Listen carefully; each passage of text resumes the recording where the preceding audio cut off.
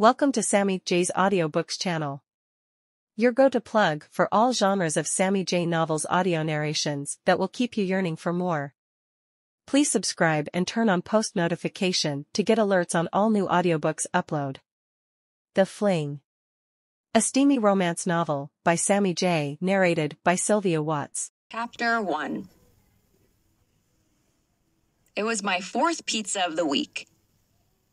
The doorbell rang 2 minutes early. I checked my reflection in the hallway mirror, smoothed my hair, and adjusted my shirt. Drawing in a deep breath, I shook out my shoulders, trying to relax. It better be Tariq with my pizza. On Tuesday, Paulo himself brought the delivery, but I didn't order from Paulo's for Paulo. I yanked open the door and almost wept in relief when glittering dark eyes and a sensual smile met mine. "Hello," Tariq said. He had a beautiful voice, smooth, husky, with an accent I couldn't place. Sort of British, with a touch of something more fitting with his black hair and olive skin. I smiled back, aiming for friendly with a hint of flirtatious and sexy. I probably hit closer to weirdo stalker.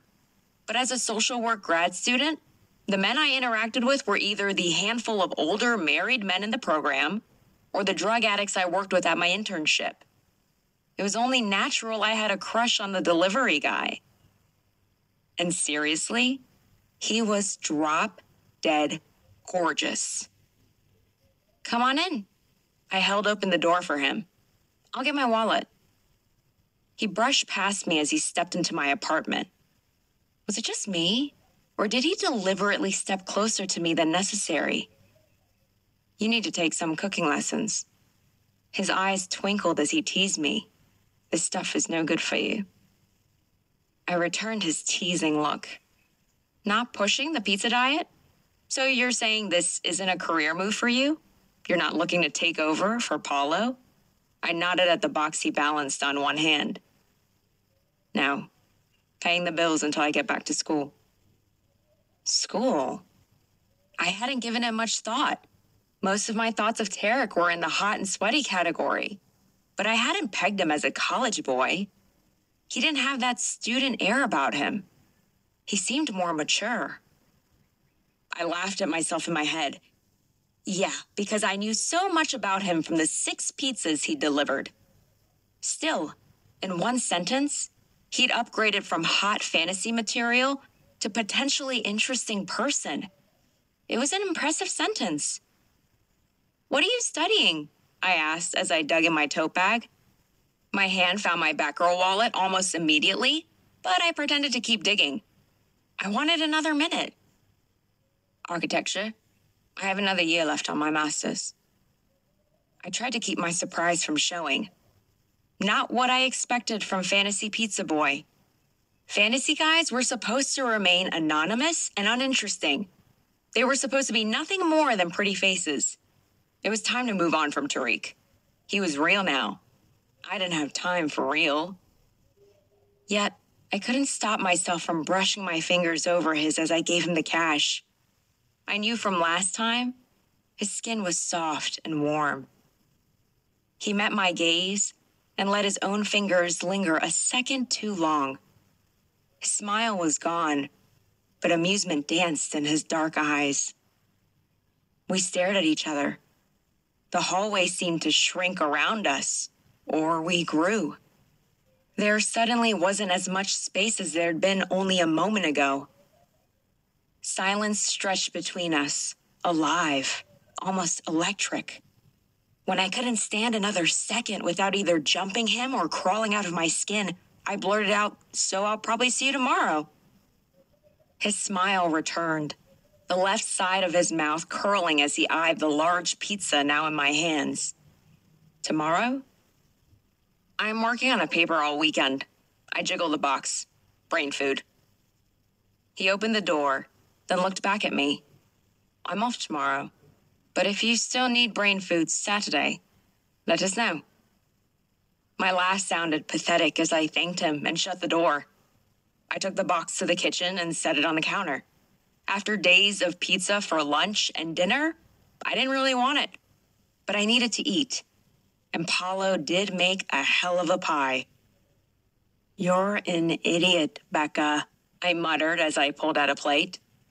If I kept this up, I'd need another student loan to cover my pizza budget. It was time to forget the delivery boy. No matter how tall, dark, and sexy he was.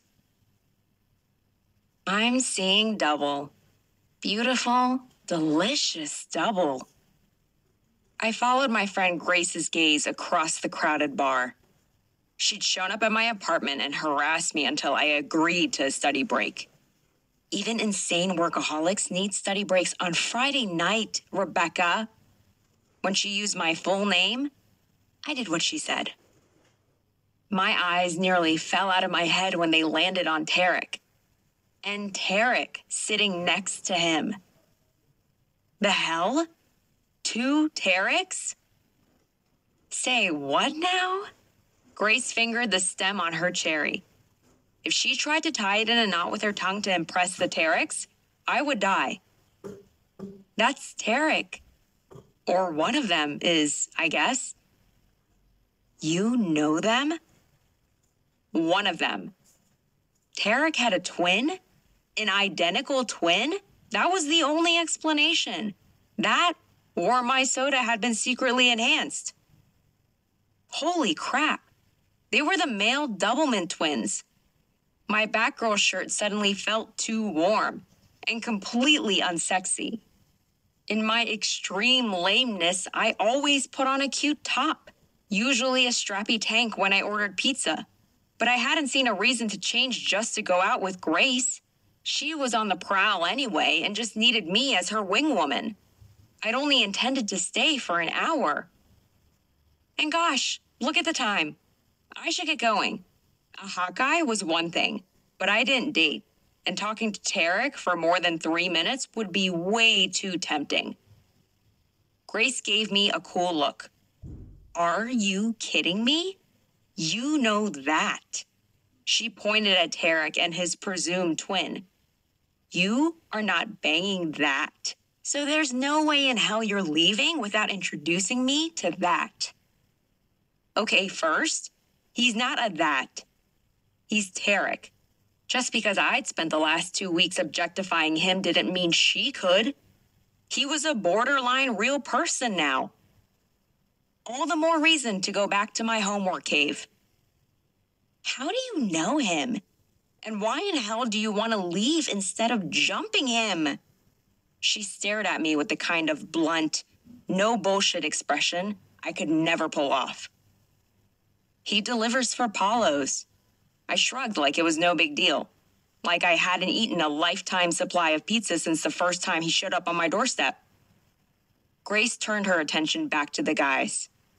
I might have to increase my pizza consumption. Something that felt suspiciously like jealousy flared in my gut. I glanced over at Tariq. As if he felt my eyes on him, he looked up.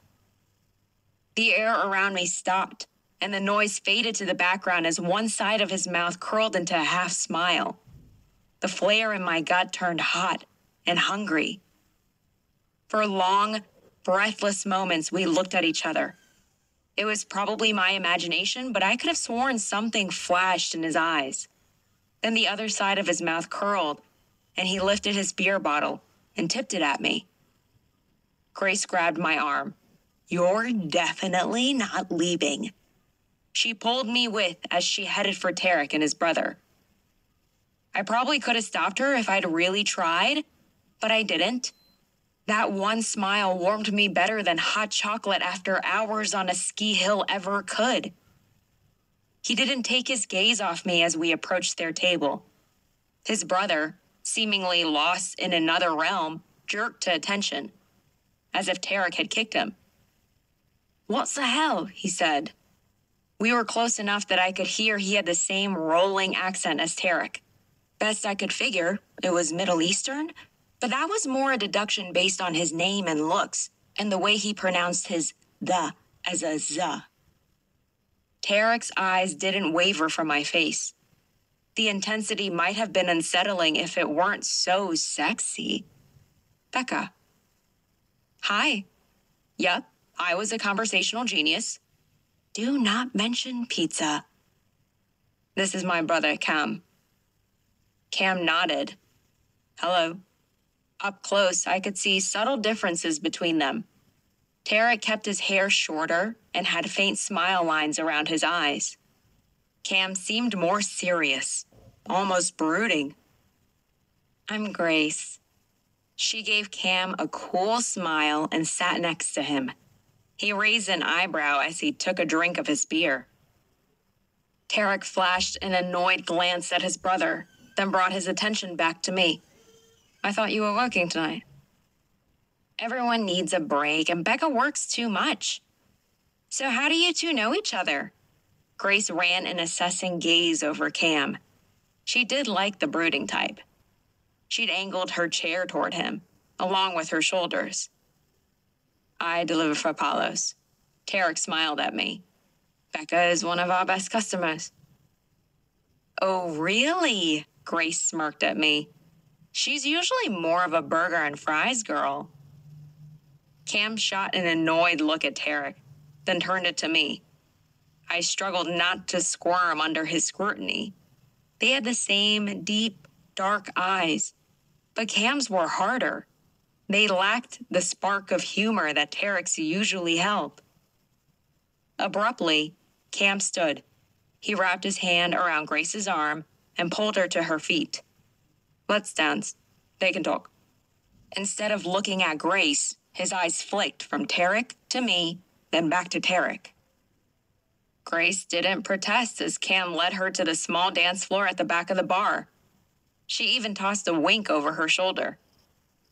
Sorry about my brother, Tariq said. He's not very subtle. Neither is she. Not that he's wrong. I would rather talk to you. Well then. He was watching me again, in that way he had that made me feel like we were completely alone in the crowded bar. I never thought much of it when he was delivering pizza, because we were completely alone then. But tonight, the effect was much more pronounced. We watched each other for another long moment, the air between us heavy with possibility. Finally, I couldn't take the tension, so I took a drink of my soda. It did little to wet my suddenly too dry mouth. I thought you were studying all weekend and stocking up on brain food. Again, his lip curled. Man, I loved his half smile. Paired with his twinkling eyes, it was hypnotic and really damn sexy. I almost regretted my decision to avoid dating. I might not have time for a real relationship with a real guy, but there was always room for delicious flirtation. Maybe I could even make an exception for a hot fling. I'm writing a paper, but Grace convinced me I needed to get out for a few hours. I took the last swallow of my drink. A few minutes ago, I'd told myself I'd leave after this drink. But now... Can I buy you another one? He inclined his head toward my empty glass. Yes, please. Better yet, take me home and ravish me. I should get going. I let the regret hang in my voice. I wasn't much smoother than Grace or Cam, but I could at least throw a few crumbs. You're really going to work at 9 on a Friday night. He leaned toward me, his knee brushing mine under the table. Tingles wandered up my leg. Somehow, without my noticing, he got in closer. His chair hadn't moved, but his body was firmly in my space. More tingles skittered down my spine. I know it makes me horrifically boring, but this is 40% of my grade. I have to do well if I want to pass my program. He probably thought I was a loser. Who did homework on a Friday night? He stood and held his hand out to me. Then we better dance before I miss my chance. I looked at his hand, then up to his face. Dance? My body flushed. touching him? Pressing close to his body? Yes, please. It was one dance. Nothing else had to come of it. He grinned, dark eyes glittering. I returned his smile and took his hand. It was warm and smooth and sent electricity up my arm as we headed for the dance floor. How was he so smooth when I was so not? He'd segued that conversation perfectly. I would have tripped awkwardly over my words. He looped his arm loosely around my back and started swaying in time to the music. My hand settled on his waist. I could feel the solid muscle there. Unfortunately, rather than letting myself enjoy the sensation of touching him, I had to focus on my feet. I was not a dancer. The not quite slow, not quite fast rhythm of the song was impossible for someone as unskilled as I. I was about to excuse myself and settle for ordering another 7 million pizzas in the next month when the song changed to a slow one. Wonderful Tonight by Eric Clapton filled the room. His arm immediately tightened, drawing me against his chest. We lined up perfectly, and when I looked up at him, my breath caught. The dance floor lighting was even dimmer than the rest of the bar. His dark eyes looked like two black seas, the whites glowing with intensity. A hint of a smile tipped the corners of his lips. His gaze held mine as he pulled our joined hands to his chest. I could feel his heart's steady rhythm under my palm. Impossibly calm. How was his not pounding like mine? Not fair. I could barely breathe with him this near. He finally broke eye contact and lowered his head. Not a dancer? His words flowed over my ears, hot and arousing.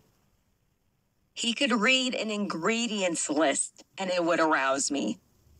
This is okay. I can do the slow songs. My hair moved, like he'd used his nose to move it out of his way. Yes, you can. His mouth brushed the sensitive skin behind my ear and I shuddered, which meant my whole body rubbed against his. We both sucked in our breaths. His arousal surged against my hip, sending a thrill through me. Until that moment, I hadn't known if this was anything more than lighthearted flirtation for him. He cleared his throat, but didn't pull back from me, the way some guys would. So, this time, it was me who had the smile playing with the edges of my lips. It was nice to have someone else flustered for a change. So, what are you studying? Safe subjects. Okay, I could play safe. I'm getting my master's in social work. If all goes well, I'll graduate in a few weeks. Congratulations. He kept his mouth near my ear, presumably to be heard over the music. Possibly so every word was a tease. I was aware of him everywhere. Everywhere we touched, his cheek on my temple, his thigh brushing mine, his thumb tracing a line back and forth on my hip. And everywhere we didn't, which was pretty much only our ankles and my right elbow. But I still felt him there. Everything in me stretched toward him. Will you work with children? His arm slid further around my waist, pulling me even closer. Our conversation seemed so normal, so mundane, but there was major subtext going on. Delicious subtext. Actually, I've been doing my internship at a center for patients with dual diagnosis, and I have a job starting with them after graduation, which is nice since I already have established patients and know the staff and... Sorry, I'm babbling. I couldn't have a focused conversation with his body pressed to mine. He even smelled good, like exotic spices and earthy man. I don't mind. I could hear the amusement in his voice. His general good humor was as attractive as the rest of him. I knew I took life too seriously. It was good for me to be around people who found the light side of things. From my back pocket, the Jaws theme started to play, barely audible over the music. Of course, my dad was calling on a Friday night. Like employers with their random drug tests, my dad liked to do random social life checks. Make sure I wasn't out becoming an alcoholic. You need to get that? Tariq asked. No, it's just my dad. He would call back every half hour until I answered. But I wasn't interrupting this moment with Tariq. He quirked an eyebrow, then said, "That's great you already have a job. But I'm not sure what dual diagnosis is." Definitely not the lighter side of things. People with both mental health diagnosis and substance abuse problems, usually because they try to self-medicate. That cannot be an easy job. He had no idea. Sometimes I thought I deserved my own mental health diagnosis for pursuing it as a career, but I couldn't think of anything else I'd want to do. I've been on this path since I was 11. It can get tough, but then you get a success and it's all worth it. The familiar lumpy ache settled in my chest, a reminder of all the failures. One particular failure. As if cued by my memory, my phone dinged, signaling a text message. Most likely Dad. He disliked voicemail. Tariq pulled back so he could look at me. The smile he gave me was warm and inviting, with no hint of his usual teasing. I wanted to crawl inside that smile, stay forever with the feelings it stirred in me. I didn't know what they were, but they were as warm and inviting as the smile. They chased away the ache, which was wonderful and dangerous. Very admirable. His voice slid over me, a caress as warm as his smile. I guess I didn't do it to be admirable. Like most people, I was much more selfish in my motives. But I didn't want to have that conversation, not when the warmth in his eyes was getting hotter. Still looking into my eyes, he moved his face closer, resting his forehead against mine. Normally, I would have shied away from so much intense eye contact. But something about Tariq made it comfortable, even when it felt like he could see inside me. I slid my palm up his back, feeling the strength of his muscles under his green t-shirt. He let out a small sound of approval. Of their own doing, my lips parted. I needed him to kiss me more than I needed air. This was crazy. This wasn't me. His hand came up, stroking my cheek as he tucked a strand of hair behind my ear. His fingers stopped under my chin, tilting me to him. You are so... Hey, so I'm heading out. In the back of my mind, I heard the swooping sound of an airplane taking a nosedive, then crashing and exploding. I closed my eyes and dropped my head onto Tariq's chest. I felt rather than heard his chuckle. After holding my breath for a count of 5, I looked up at Grace. What? Oh, sorry. She shot a look at Tariq, who still held me close, then back to me. I'm heading out. Can he walk you home? I bit back a snotty remark about how she'd been the one to drag me out in the first place and it wasn't very nice to ditch me. She wasn't usually this obvious, but snapping at her wouldn't accomplish anything. Besides, I was hardly going to complain about more time alone with Tariq. So I looked at him with a questioning expression. He looked around the room, then his gaze came back to me. Cam seems to have disappeared, so I guess I don't have to clear it with him. I would love to walk you home. Grace flashed a brilliant smile. Thanks. I'll call you, she promised as she wove through the crowd. The slow song had ended, the speakers now blasting a pounding rhythm I had no idea how to dance to. But Tariq's arm stayed firmly around my waist, so I made no move to let go of him. Except, I should probably get going too. Damn, my father for getting into my head. I'm not going to get any writing done tonight, but I should go to bed soon. My cheeks heated when I realized the implication of my word choice. That half smile was back. Clearly, he'd noticed too. I would hate to keep you from bed. He dropped his arms and stepped away from me. I tried not to whimper at the loss of his body heat. I didn't mean... Never mind. He grinned, then started for the door. The crowd was so thick, I worried I'd lose him. Plus, his hungry looks had emboldened me, so I grabbed his waist as I followed him through the press of bodies. He covered my hand with his. Once outside, he laced our fingers together and I walked as close to him as I could without tripping over his feet. The night was warm, a light breeze, refreshing after the thick, stifling air in the bar. So, Batman? He said as we walked. I whimpered internally. Here it came. He was going to make fun of my geeky tendencies.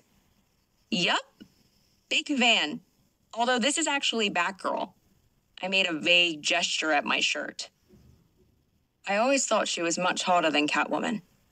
And I spent 2 years convinced I could be Batman when I grew up. Cam likes to use that to embarrass me, but it doesn't really work. He grinned. Who would not want all those cool gadgets? My inner geek girl swooned. I had a crush on Batman when I was a kid. I actually dated a guy named Bruce in high school, solely for his name. Tariq laughed. That is impressive. Did I tell him about my tattoo? I had a gold bat symbol on my right hip.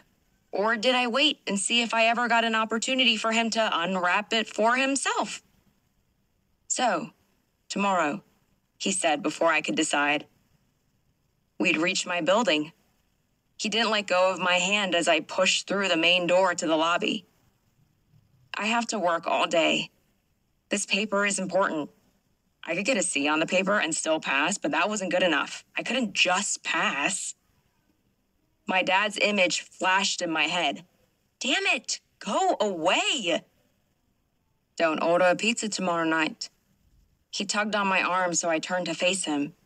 We'd reached my door, so we stopped. He took a step closer, into my space. He was clearly interested in me, yet, why not? A girl's gotta eat. Never mind, I had at least 2 pies worth of leftovers in my fridge. I'm sure you could feed a rugby team with the leftovers you must have. His mouth stayed flat, but his eyes danced. I tried not to blush. I failed. Besides, for the second time, he brushed my hair out of my face. I shivered as his fingers grazed my cheek. A girl should eat better than Paulo's every meal. What did you have in mind? Take me out, I mentally begged. Wine and dine me, then bring me home and have your wicked way with me. What the hell was I thinking? I didn't go out, I didn't get dined, and certainly not wined. I work until 7. Then I'll come over and make you dinner. He took another small step, closing the distance between our bodies. I was so distracted by his nearness, by the tingle shooting through me, that it took me a moment to realize a man had offered to cook for me. If that's okay, he added quickly. A startled laugh escaped my mouth. Of course it's okay. I'd love to have you cook me dinner. It wasn't going out. I could make a dining exception. He smiled. Again, the warm smile I felt all the way to my toes, which were curling inside my Wonder Woman socks. I could make a lot of exceptions if he kept smiling at me like that. Like last time, his smile shifted, the look in his eyes growing hungry. I put my hand on his chest for balance and was surprised to feel his heart beating out a rapid beat. He'd been so calm when we danced. We looked at each other for a moment that hung between us, heavy with possibility. It seemed to stretch endlessly. Then, eyes still open, he cupped the back of my head and tilted my face to his. His lips brushed mine. A whisper of a kiss that jolted through me like lightning. My fingers curled into his shirt, anchoring me so I didn't float away. "Becca," he murmured, then gave me another breath of a kiss. I wanted more, so much more. My lips parted, inviting him in. He nibbled my lower lip, slid another soft kiss to the edge of my mouth, then slowly drew back. Resting his forehead against mine, his thumb swept down my cheek and over my lips where his mouth had been. His chest rose and fell rapidly under my hand. I opened my eyes, just enough to peek through my lashes. As I watched, his eyelids lifted. Humor and hunger danced in his dark eyes. A slow smile turned up his mouth. Powerless to do anything but watch, I stood there as he withdrew his body from mine. I longed to grab him and pull him into my apartment with me. Instead, I leaned on my door and shoved my free hand in my pocket. He held onto my other hand until the last second. After a gentle squeeze, he let it go. "Sleep well." One final scorching smile, and he was gone. Chapter 2. By 6:30, I had my paper done. I had a better understanding of how the Affordable Care Act affected people with substance abuse problems than probably most members of Congress. Tomorrow, I would revise and edit the paper to within an inch of its life. But for tonight, I could close my laptop and do my best to not think about it. Normally, that would have been impossible with an assignment this big. But Tariq was a worthy distraction. Provided my dad didn't call again. I'd ignored all of his calls today, but he'd sent numerous texts reminding me that I needed an A on the paper to get honors. I told him multiple times that my graduate program didn't have honors, but he refused to accept it. Reality was rarely a deterrent for my dad's opinions. Willing myself not to think about him for the rest of the night, I jumped in the shower and let myself relive Tariq's kiss yet again as I ran my favorite chocolate-scented body wash over my skin. As much as I'd craved a wild, passionate kiss, I couldn't deny that his kiss had been perfect, sweet, tender, yet scorching. Enough to give me a hint of his warm, spicy taste, and fleeting enough to have me longing for more. He was good. I spent far too long trying to pick my undergarments. I wasn't certain he'd get to see them, but I knew I sure as hell wanted him to. Briefly, before he ripped them off me.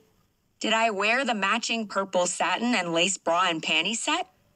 Or did I go for something more cheeky and wear my black cotton panties with the glittery pink Batgirl symbol and the matching bra? I always thought she was way hotter than Catwoman. Batgirl it was. I pulled on my sexiest pair of jeans, a red top that was low-cut and fitted without being too obvious, and strappy silver sandals that showed off my pedicure. A few swipes of mascara, some gloss, and I was done.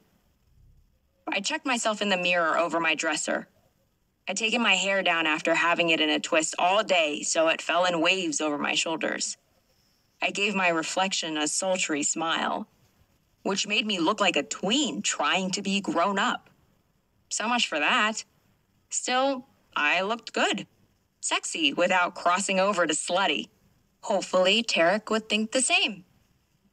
The doorbell buzzed before I could find an imperfection to fix. I pulled in a deep breath, gave myself a final once-over. I deserved a night of fun for a change. I was gonna enjoy it. Take that, Dad. As soon as I opened the door, Tariq grinned. His gaze roamed me from head to toe to head. You look great. He moved into my space, his fingers trailing over my waist. The move both tickled and aroused. I inhaled sharply. Eyes glittering, he moved toward the kitchen. I followed, enjoying his confidence, enjoying the way he filled my small, empty apartment. He set his grocery bag on the counter, then braced his hands on the edge and looked at me. An expression I didn't recognize played over his face. He looked almost conflicted. I moved next to him. Something wrong? His gaze searched my face. I was not going to do this right away, I swear, but... hell. Before I had time to be confused, he was kissing me. His arms wrapped around me and dragged me against him as his mouth took possession of mine. No hint remained of the teasing from last night. Hunger and fire exploded between us as the kiss took on a life of its own.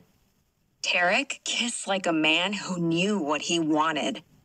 Like he knew what he was doing. Like nothing in the world was more important than tasting my lips and bringing me pleasure. Moaning, I rose onto my toes and wound my arms around his neck. I angled my head to give him deeper access, which he took eagerly.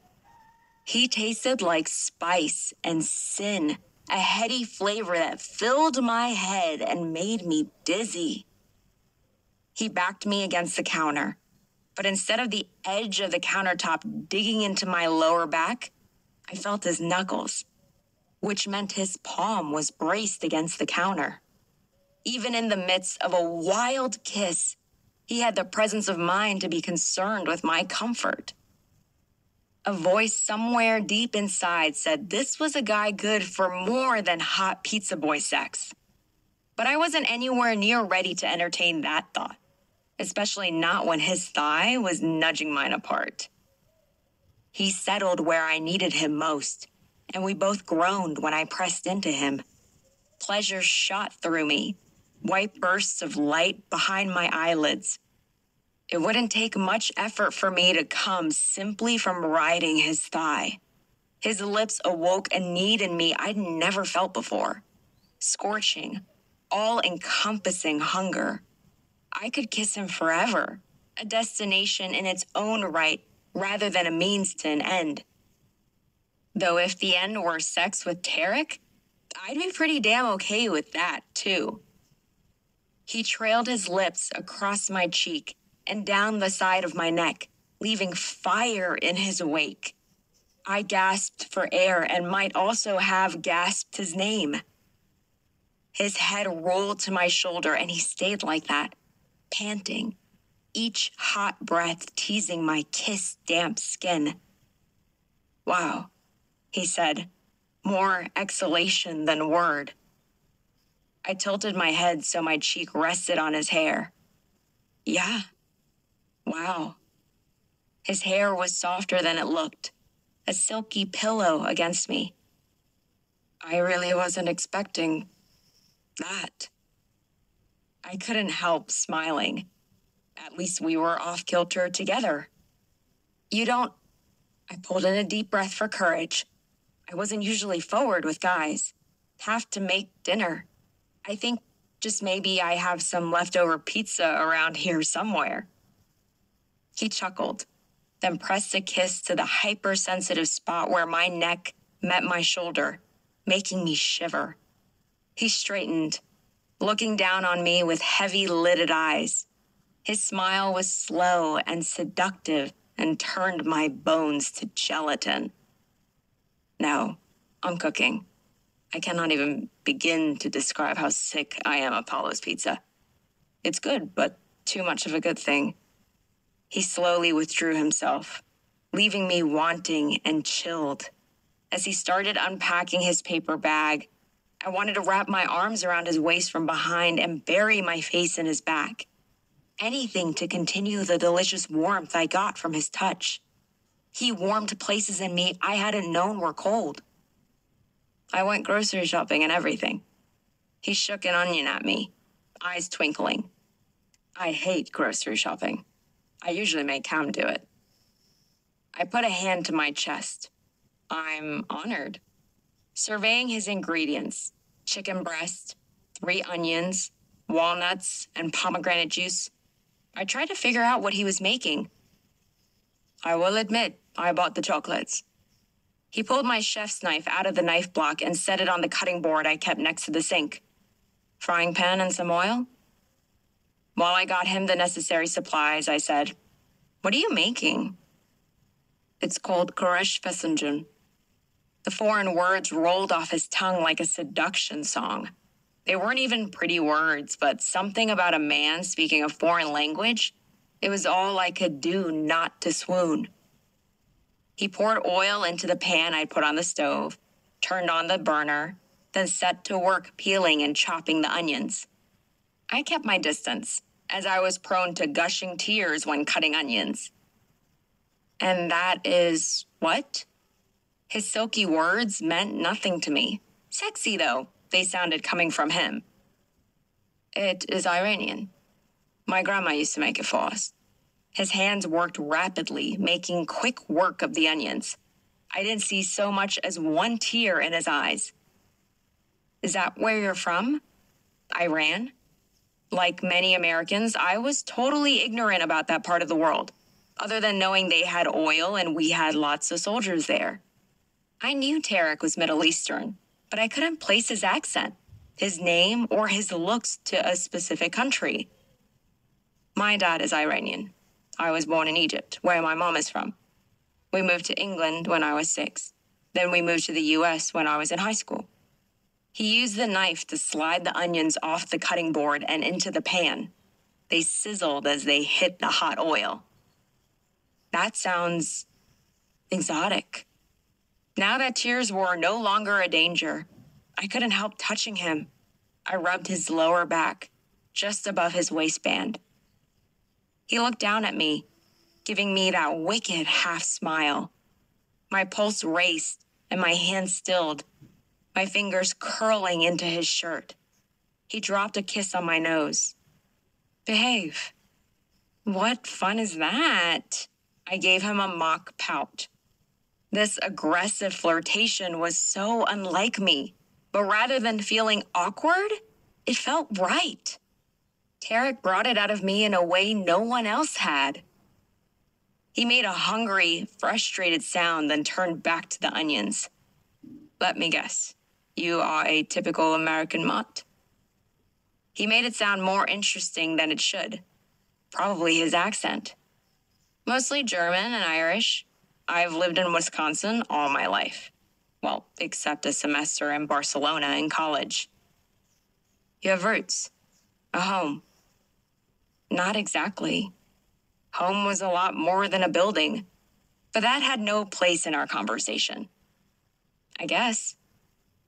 To me, that's exotic." He watched me for a long moment, his eyes searching for something in my face. "If that's exotic, you have pretty low standards." His gaze turned scorching.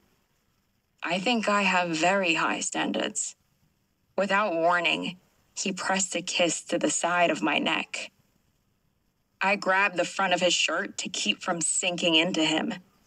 The way he nibbled my skin made me shudder. "I don't know what your standards are, but I definitely like them." He chuckled, his hot breath puffing over my skin. I practically melted.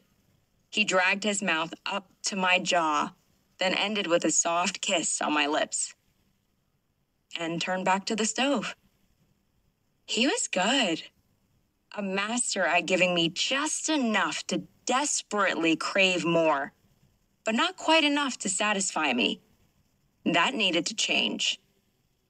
As he put the chicken in the pan, I got a glass of water. I stared out the kitchen window, watching a rabbit hop across the parking lot.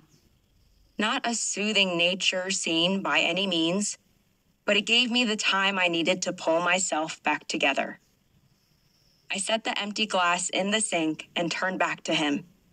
He was watching me, and when our eyes met, his smile turned predatory. My body flashed hot. So much for pulling myself together.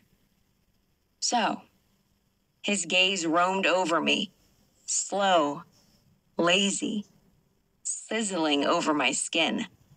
Abruptly, he grabbed my hand in one of his, the box of chocolates in the other, and pulled me toward the table.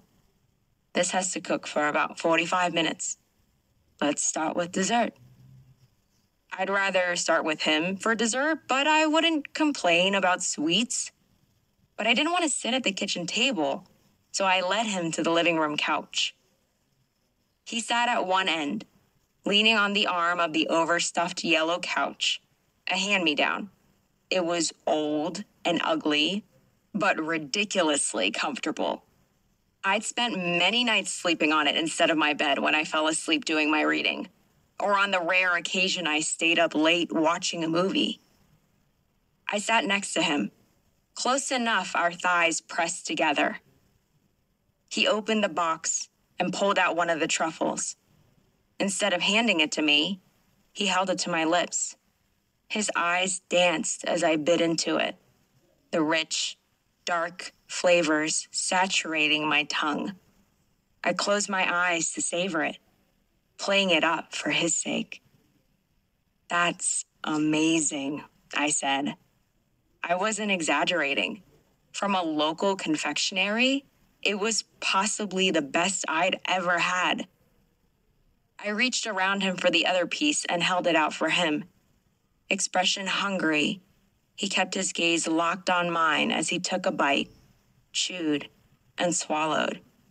He made a show of licking his lips. I couldn't help myself. I grabbed his chin and pulled his face to mine. This kiss was extra sweet, but still hot and spicy. I tore myself away before it got out of hand. We had time. "I want more," I said.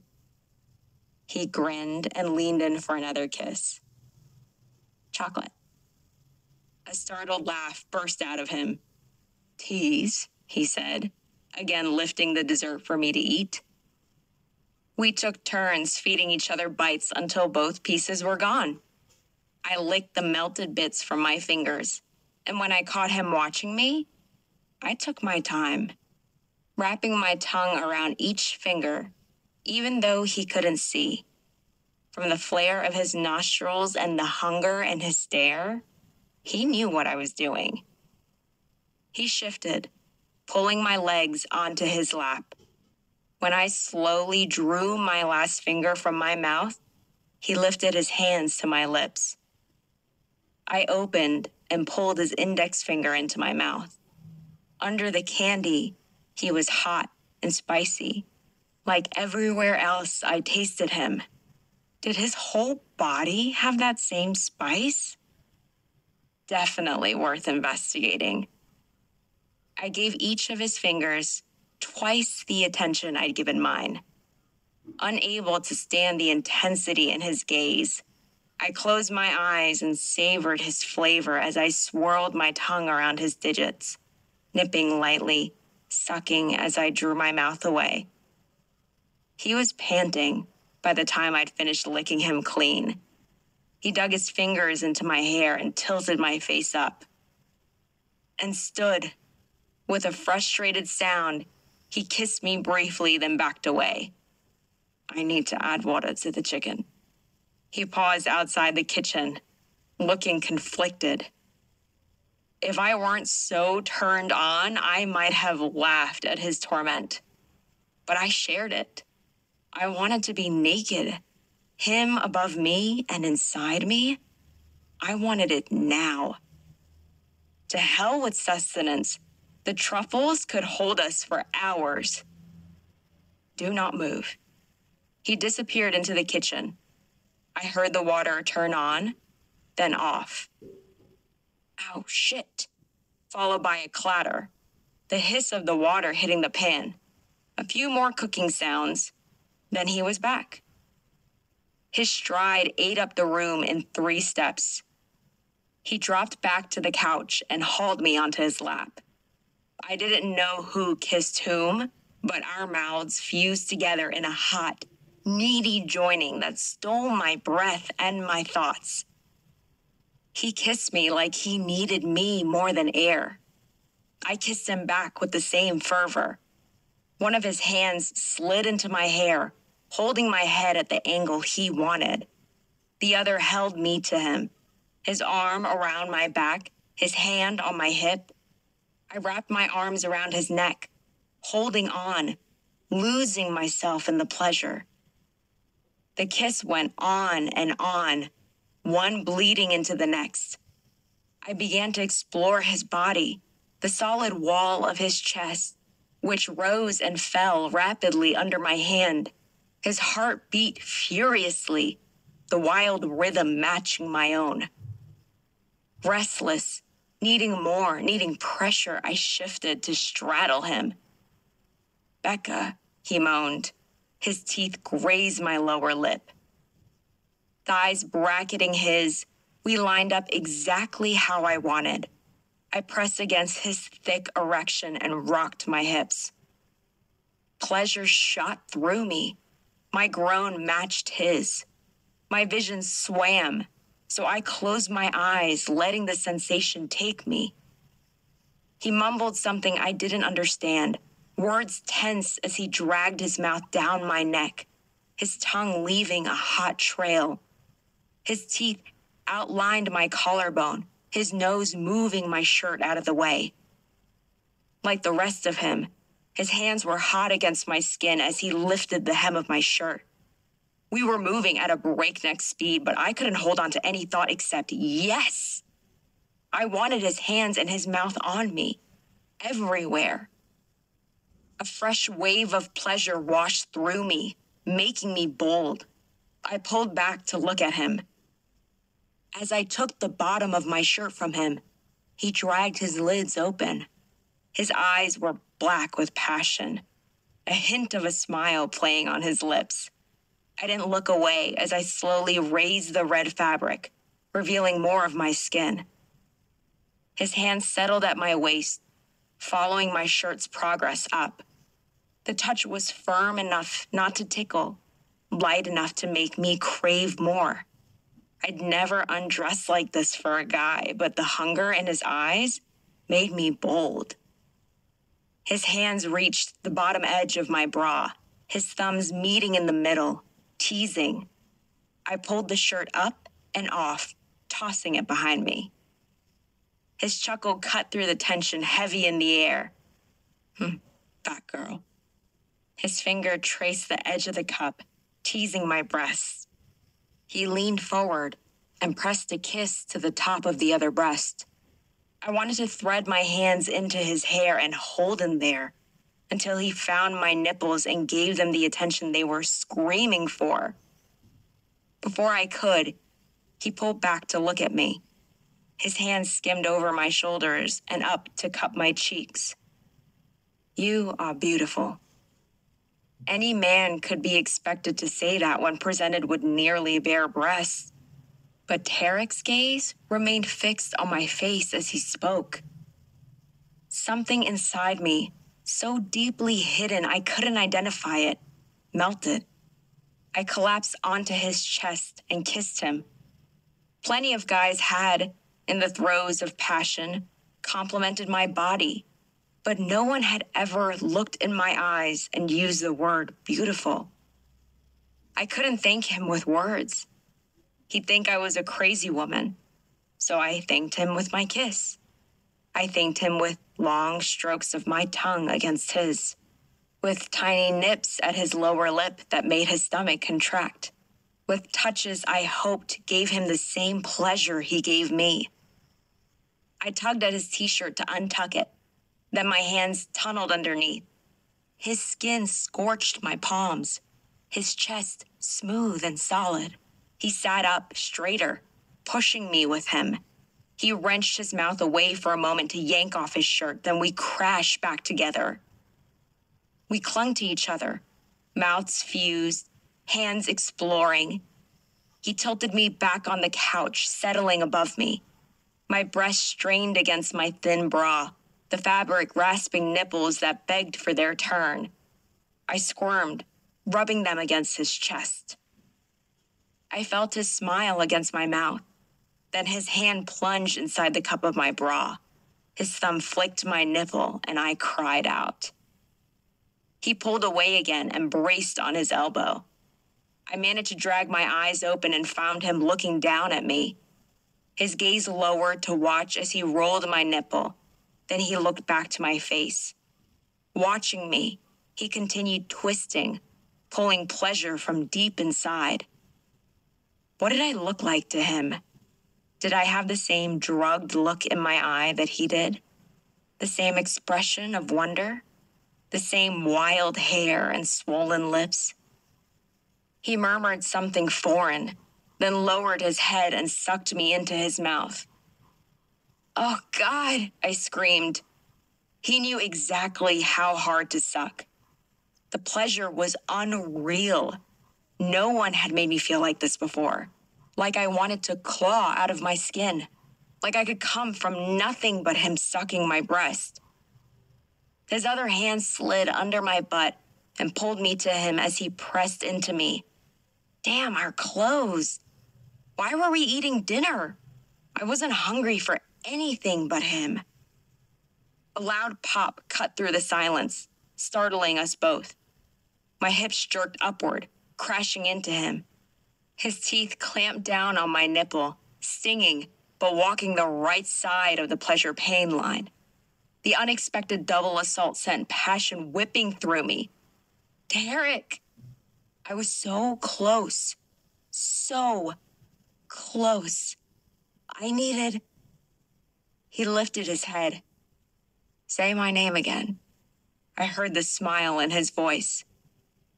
What was he doing? I just needed a little more. I dragged my eyes open and found him smiling at me. Suddenly, uncertain, I repeated it. Accent on the first syllable. Tariq. Rhymed with Eric. Was that right? His lips widened into a grin. I like how that sounds when you say it. He nipped my lower lip. Most people pronounce it Tariq. I let it slide, but I love that you say it right. Another pop came from the kitchen. He straightened his arms, lifting himself off of me. I need to add more water. His gaze traveled the length of my body as he stood. In hindsight, this was very poor planning. His index finger trailed down the center of my chest. I sucked in my breath. Hold that thought. He looked uncomfortable as he headed for the kitchen, his arousal obvious even through his jeans. Inspired and emboldened by the heat swimming through me, I quickly discarded my bra and slid off the couch. The floor provided more room, and we wouldn't have to worry about falling. I wanted space for what I had in mind. It couldn't have been 45 minutes already. When I heard the sizzle of water hitting the pan, I struck my best seductive pose. Leaning back on my elbows, hair tossed over my shoulders, one leg bent. It pushed my breasts out, which was the desired effect. Tariq froze in the doorway. His whole body went rigid, and his eyes looked almost dangerous. Again, he muttered words I didn't know. Then he pounced. He moved so fast, I didn't have time to catch my breath before he was on the floor with me. His lips claimed mine, his tongue thrusting inside my mouth in a hot, desperate kiss. One hand held the back of my head, the other sliding under my hips to pull me tighter to him as he thrust into me. I wrapped my arms around him, hands roaming his smooth skin. I slid one into his back pocket, cupping his tight ass and pulling him harder against me. He dragged his mouth across my cheek and sucked my earlobe into his mouth. setting off a fresh explosion of stars behind my eyelids. If the condoms weren't all the way in the kitchen, we would be naked. It wasn't particularly sexy, but the raw desire behind his words left me trembling. No guy had ever been so transparent about how much he wanted me. It made me feel powerful, which wasn't a familiar place for me. I liked it. Dizzy with that power, I slid my hands between us, down his tight stomach into his waistband. He sucked in his breath as I trailed my finger under the elastic of his boxers. His hand fisted in my hair, pulling, but I didn't mind the pain. It added to all the other sensations. I pressed at his hips at the same time I worked on his button. He took my instruction and rolled to the side. I followed, so we lay side by side, stretched out along each other. He slid his thigh between mine as I lowered his zipper. He pulled back from our kiss, hand on my hip, the other cradling his head. Gathering all my courage, I met his eyes as my hand pressed against his lower abdomen. Slowly, I worked it lower. His jaw tightened and his nostrils flared. This close, I could see his pupils dilate, the black barely distinctive from the deep brown of his irises. I kept my palm flat against his belly, but his tip brushed the back of my hand. Such a small, simple touch, yet we both gasped. He stroked my cheek and leaned in for a kiss, soft and gentle. "Becca," he breathed. When he pulled back, he broke eye contact, looking down to where my wrist came out of his waistband. Damn, that is hot. I looked too. Our legs were tangled, our hips angled toward each other, and his pants were undone. In the middle of it all, my arm. He wasn't kidding.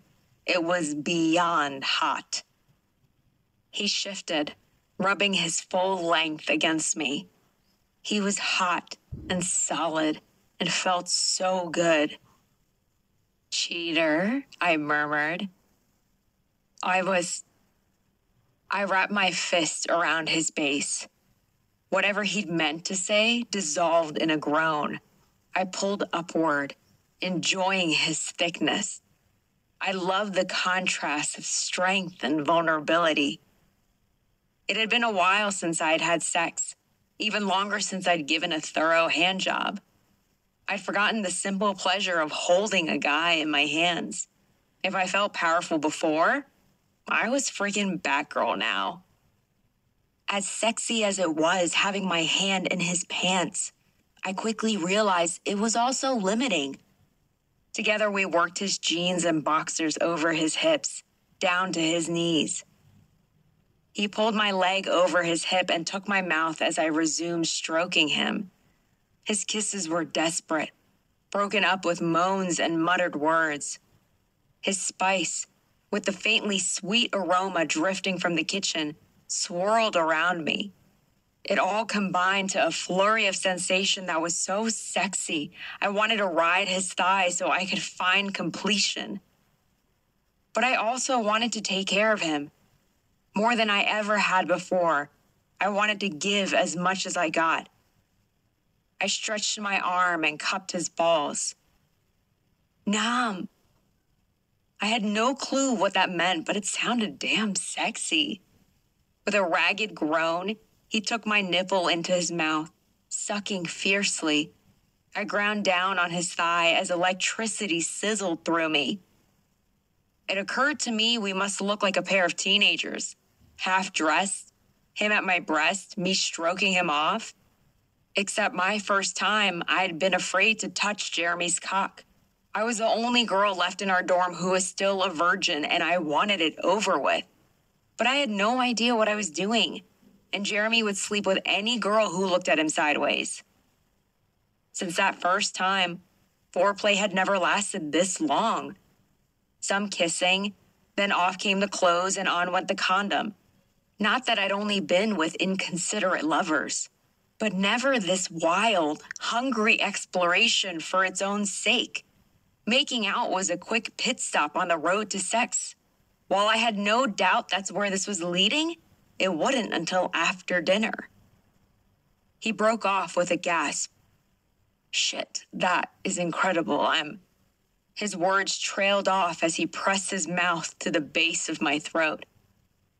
From the way he tightened and strained in my hand, I knew what he wanted to say. He was going to come. A rush of power and urgency flooded me. It wasn't enough to stroke him, have him come all over his bare chest. I wanted to taste him. I shoved him to his back and crawled between his legs. I pushed them apart and stretched out on my belly between his thighs. My body screamed at me for abandoning its pleasure, but as much as I wanted mine, I wanted this more. Becca? He went up on one elbow, looking down at me. His heavy-lidded gaze seared through me. Had I ever seen anything sexier than looking up at this beautiful, aroused man from between his legs, his straining erection in my fist? I smiled, going for sultry but feeling a little shy. Let me. A startled laugh huffed out of him. Did not occur to me to stop you. He stroked my cheek, smoothing my hair back. Holding his gaze, my heart hammering against the floor by way of my ribs, I did the most brazen thing I'd ever done. I set my tongue at the base of his cock and slowly, never looking away, dragged it to the tip. His moan was nearly as drawn out. It was incredible, the way his pleasure fed my hunger. I licked over his head, swirling my tongue around and around until he flopped to his back, arms stretched to the sides. I set up a rhythm of stroking his base while tonguing his head. Every few licks, I gave a suck. On either side of me, his thighs tensed as he began thrusting gently. He made continuous sounds of pleasure, moans interspersed with words I didn't understand. Adding to all the sensations whirling through me, my movements dragged my bare nipples against the rough carpet. It wasn't pleasant exactly, but nor was it unpleasant. It kept me hovering on the edge, where part of me wanted to straddle his thigh to satisfy my own needs while attending to his. He slid his hand into my hair and moved me faster. I obliged, and in an instant his whole body went rigid. I continued sucking as he emptied himself into the back of my mouth. I'd never swallowed before, but with Tariq it seemed natural. I used my tongue to sweep him clean, then slowly released him. Resting my head on his hip, I waited while he caught his breath. The hand in my hair had gone slack, so I took it and laced our fingers together. After a few minutes, he squeezed mine, then pulled away. Laying there, clothes askew, the heat of the moment dissipating, I suddenly felt awkward. Dinner was probably close to done, and how did we sit and make regular first date conversation after he blew his load in my mouth? Was this even a date? Or was it a hookup? And if it was a hookup, then why were we forcing ourselves to make conversation? One of many reasons I'd been alone so long. Tariq pulled up his pants, then sat up. He helped me up, so I sat facing him. With a faint smile, he cupped my cheeks and kissed me. Not a deep kiss or a wild kiss, but a kiss with enough feeling behind it that the awkwardness dissolved. He drew away with his teeth grazing my lower lip. That was phenomenal.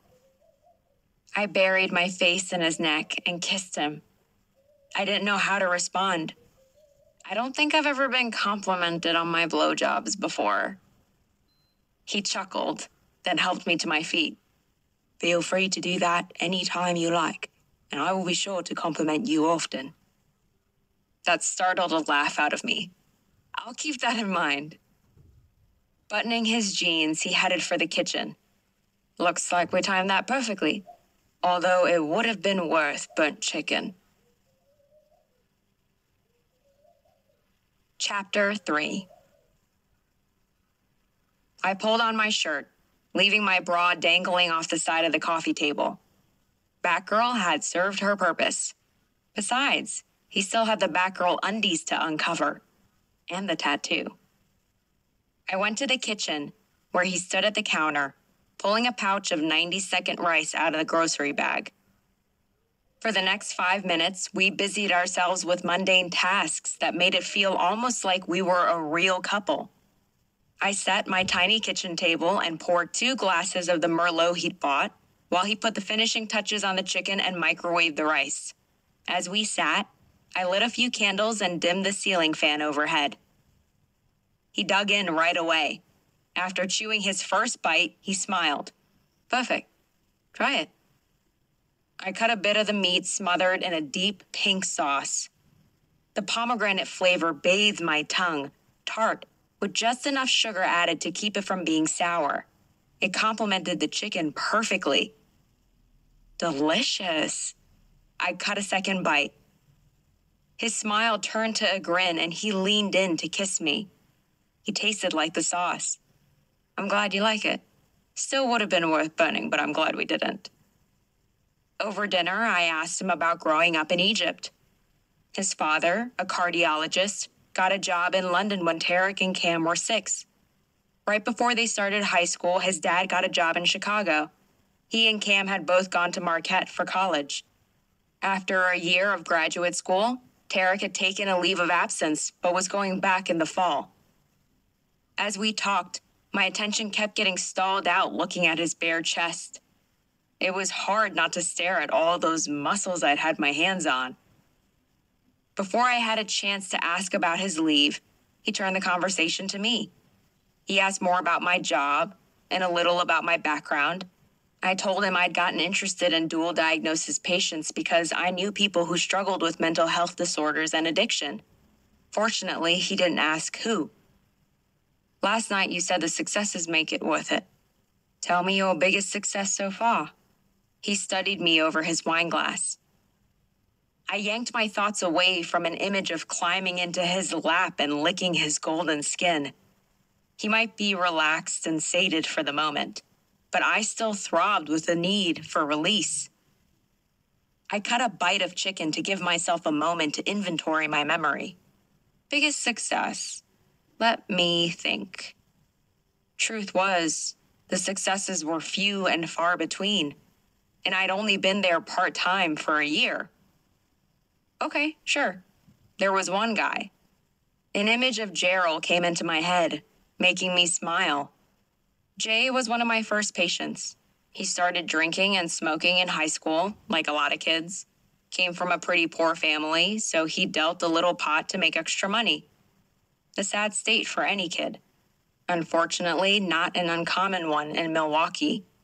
When he was 20, he started getting pretty classic symptoms of schizophrenia. Paranoia, voices. Tariq set down his glass and rubbed my knee under the table.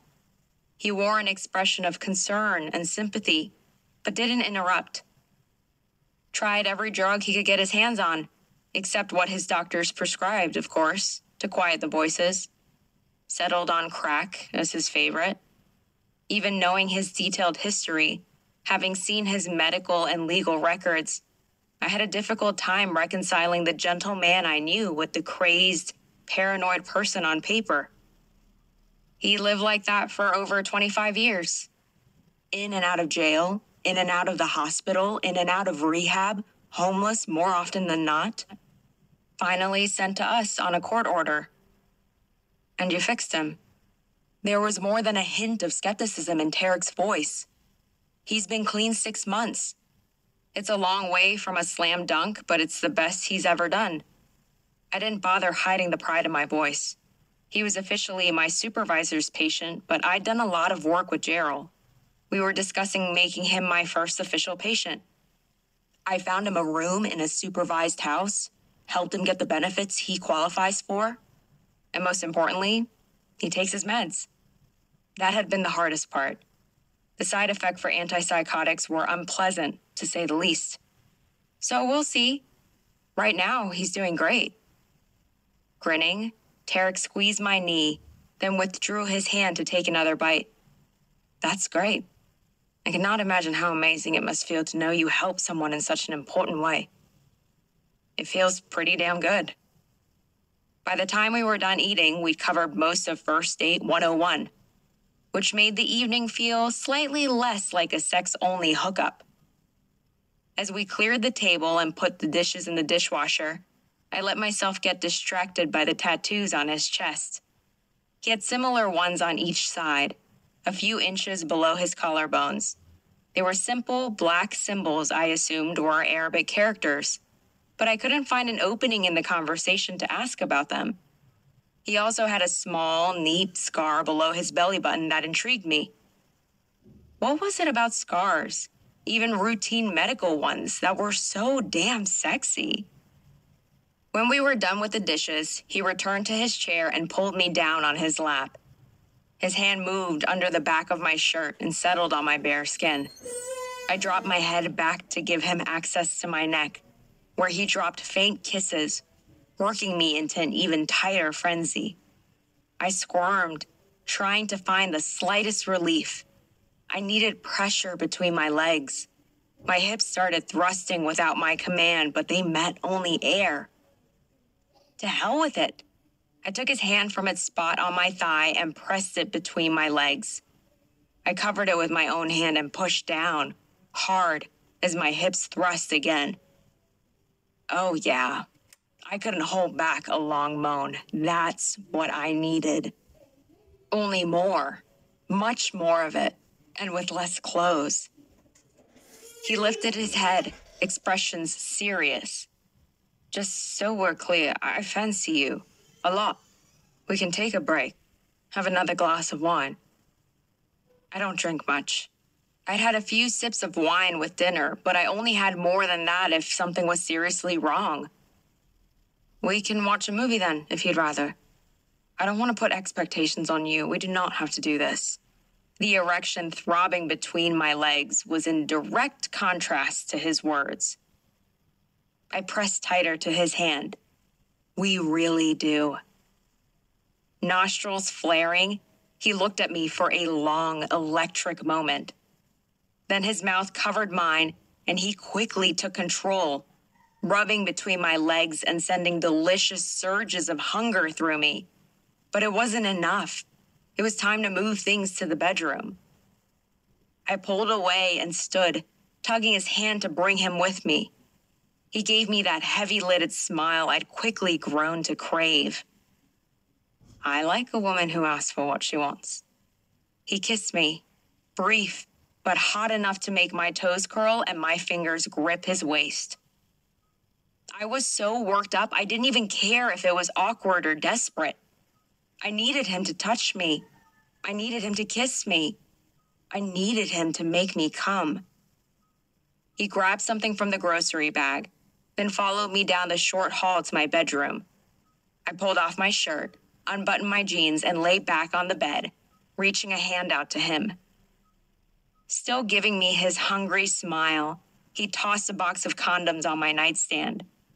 Thankfully, he thought to bring them.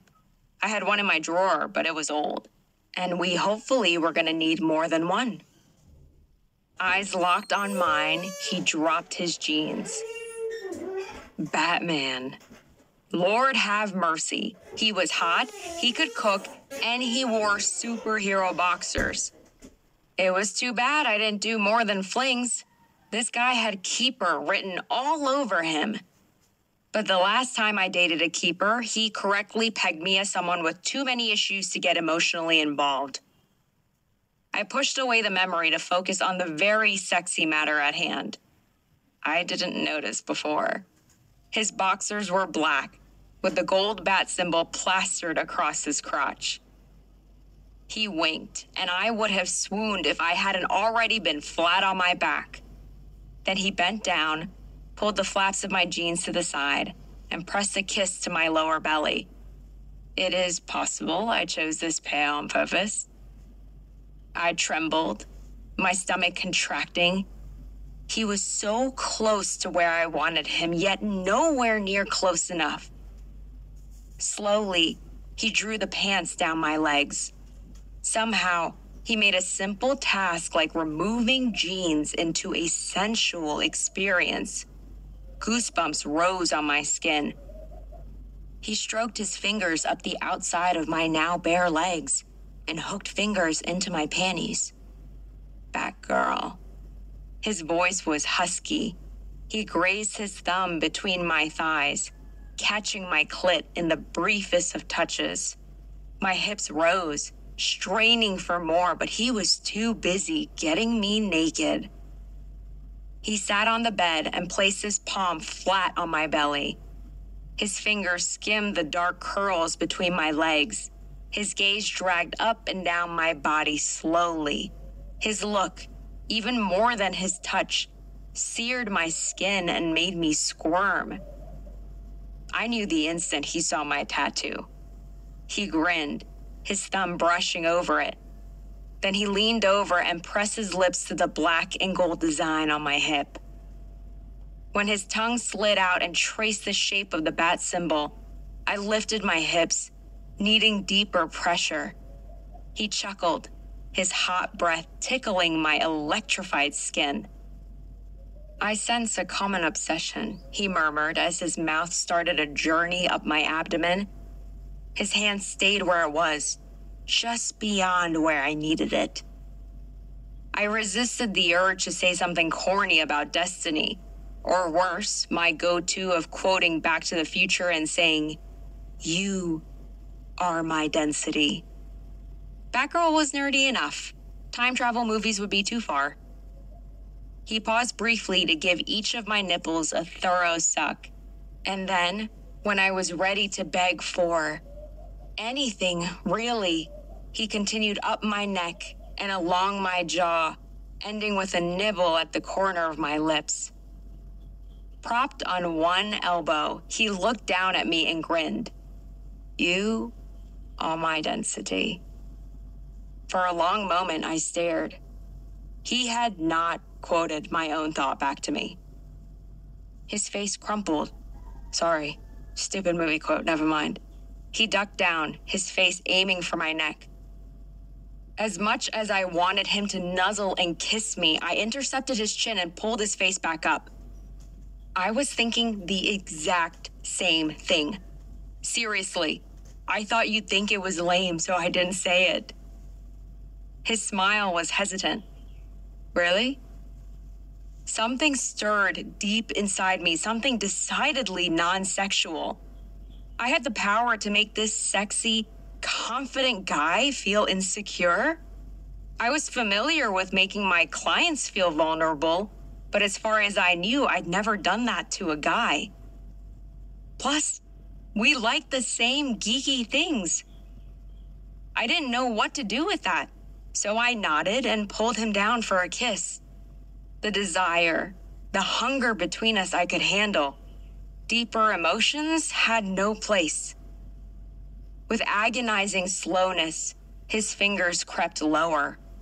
I thrust and strained, but nothing made him pick up his pace. When I grabbed his wrist and tried to nudge him along, he removed his hands completely. I whimpered and released him. He resumed his lazy descent as my whole body screamed. In contrast, his mouth seemed to be everywhere. Before I could register a kiss, he'd moved on. Please. I couldn't think. Even my vision was fuzzy. His tongue slid along my collarbone. Please what? No. He wasn't going to make me say it. I could barely remember my name, let alone sentence structure. Please touch. I broke off on a moan when his teeth sank into my earlobe.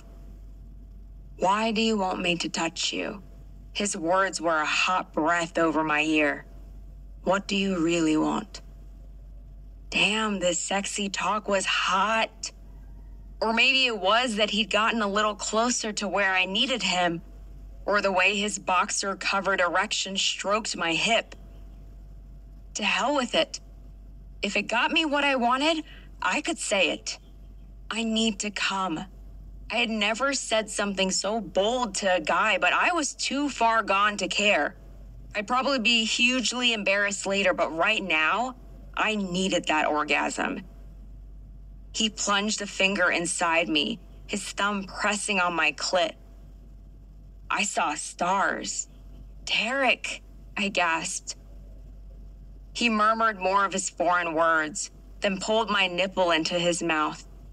The addition of a second finger down below sent my hips bucking. When he set up a perfect rhythm of stroking me in precisely the right place outside and in, my legs scrambled against the quilt. The triple assault was almost too much. Could someone die of pleasure? I moaned and cried and writhed, trying to get that perfect spot that was just out of reach, that he was probably deliberately avoiding to keep me straining on the edge. For the love of humanity, please, that's too good. I couldn't tell if it was sweat or tears running down my face and into my ears. Tariq lifted his head and I could feel his gaze on me. I pried my eyes open and almost came from the raw passion on his face. You have never met your G-spot before? His smile had a touch of cockiness, like he was superior to every guy I'd been with before, which he totally was. We've met, I huffed out. I could barely breathe. How was he talking when his hand was working such magic? Shouldn't he be using that mouth to kiss me? Lick me? I've just never introduced her to anyone else before. The words slipped out before I could stop them. Another thing to be embarrassed about later. I'm honored to be the first. His fingers shifted. The world shattered. I arched into his hand as fireworks went off in my brain and between my legs. Heat and hunger and pleasure in one explosive package, pounding through me, relentless. It stole my thoughts, my breath, and my spine. At some point, I regained the ability to breathe. Thinking came back. Moving was last. Eventually, I turned my head to the side and kissed his forehead. It took gargantuan effort. As satisfying as that had been, I still ached. The coil of desire between my legs hadn't fully released. I squirmed and pumped against him. His fingers were still inside me, still stroking me. He'd flown me over the edge, and now he was bringing me back to soaring. I wasn't going alone this time. We'd had plenty of foreplay. The box of condoms he brought said he wanted the same thing I did. I pulled his face to mine and kissed him. Now, I whispered into his mouth. With deliberate slowness, he pulled his hand out of me. We rolled and shifted so he was on top of me, my thighs spread to cradle his hips. His thick cock pressed where seconds ago his hand had been. Say it, he murmured. What do you want now? Was he gonna do this every time? Not that I minded. It was pretty damn hot. I want you to get rid of Batman, and I want to come again. My own words sent pleasure zinging through me. I should have tried this sexy talk thing a long time ago. I want you inside me when I do. A sound of desire rumbled up from deep in his chest. I felt his belly contract against me. He kissed me hot and hard, but brief. Then he pushed himself off the bed. In a flash, he was naked and between my thighs. Watching him touch himself, even to put on the condom, sent a fresh wave of hunger through me. I hooked my ankle around the back of his thighs, stroking him with my foot as I looked up at him. He was perfectly muscled, golden skin dusted with black hair from his knees to his face. In the faint light given off by my bedside lamp, his eyes were cast in shadow. They looked like endless black pools. Even so, There was no mistaking the hunger in his expression. He was as turned on as I. This wasn't a mediocre roll in the hay for either of us. I took his hand and tugged him to me. His mouth immediately found mine, his tongue sliding in to take possession. One hand tangled into my hair and held me in place for his kiss. Despite the intimate press of our bodies, it was the tender passion as his lips stroked mine that set my blood on fire. His other arm slid under me, tilting me to him. I wrapped him in my hand and guided him to my entrance. Becca. He wrenched his mouth away and looked down at me. His face swam before me as his tips slid inside. As his face came into focus, he slid deeper. Slowly, he filled me. I palmed his wonderfully tight ass, tried to pull him all the way, but he wouldn't be rushed. I wanted to close my eyes and get lost in the heat, but I couldn't look away from him. His eyes were like black holes, sucking me in. His muscles were rigid as I slid my hands up his back. His control was costing him. When I thought I couldn't stand another second, he reached the hilt. Pressed as close together as two people could be, he ground against me, rolling his hips in a slow circle that made glitter rain down in front of my eyes. I couldn't stop myself from biting his shoulder. Tariq, I moaned against one of his intriguing tattoos. He did it again, a lazy circle that had my nails digging into his back. A third roll, then he pulled back and quickly pressed deeper. As he set up a gentle rhythm of thrusting and rolling, I did my best to match him.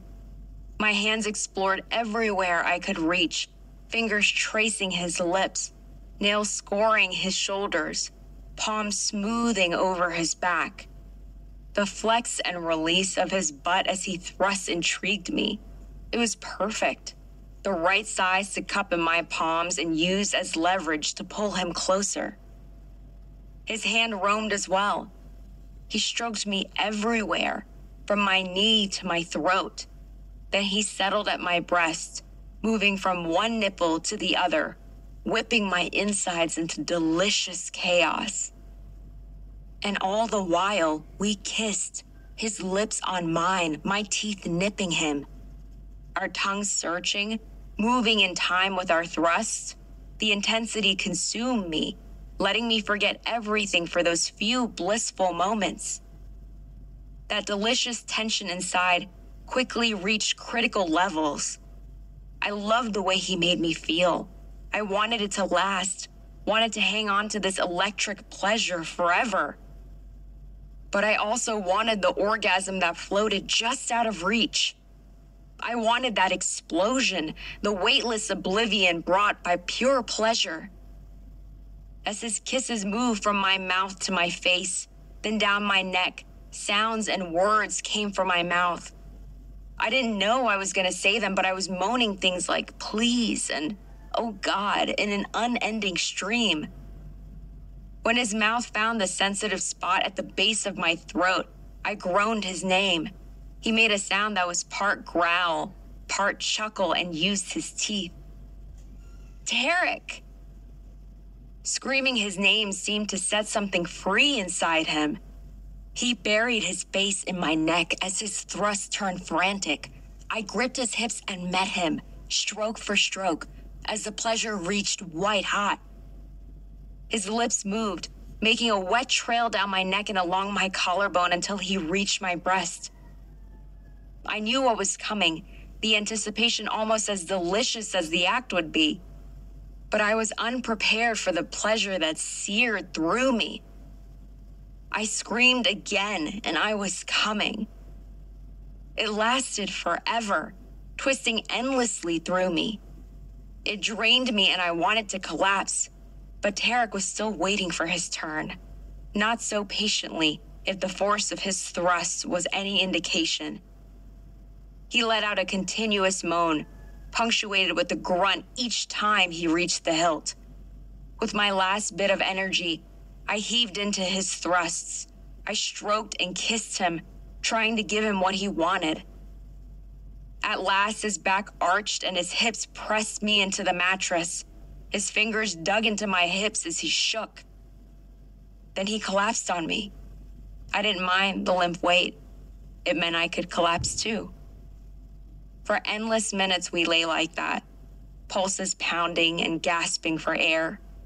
Eventually, some sense of reality trickled back.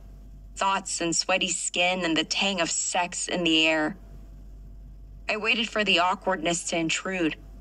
It always did after my first time with a guy, and I'd never slept with someone I barely knew. Yet the minutes ticked by and it didn't come. Tariq rolled off me, staying close to my side and draping an arm over my waist. I don't think there's a word for how incredible that was. His words were choppy from his continued breathlessness. I mustered up the energy to make a sound of agreement. He rolled his head to look at me, the ever-present smile curving the corners of his mouth.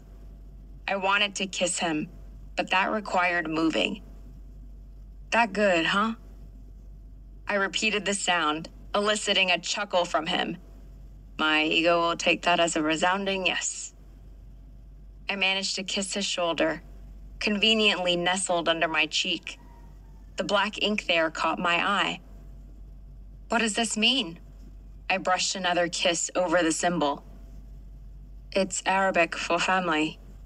His fingers trailed up and down my back, lazy strokes that made me want to stretch like a cat. Maybe take a cat nap. What does the other one say? Brother. We were silent a moment, him stroking my back, my thumb tracing the shape of his brother tattoo. Are you and Cam close? Mm-hmm. He has the same ones. For no apparent reason, that touched me deep inside. Maybe because I was an only child. I couldn't fathom the bond between siblings, let alone identical twins. We got them last fall. My mom hates them, but you know moms. That's how they are. I tried. I really did not to react. But my response was automatic when the subject of my mom came up, even indirectly. My whole body stiffened and I pulled inward.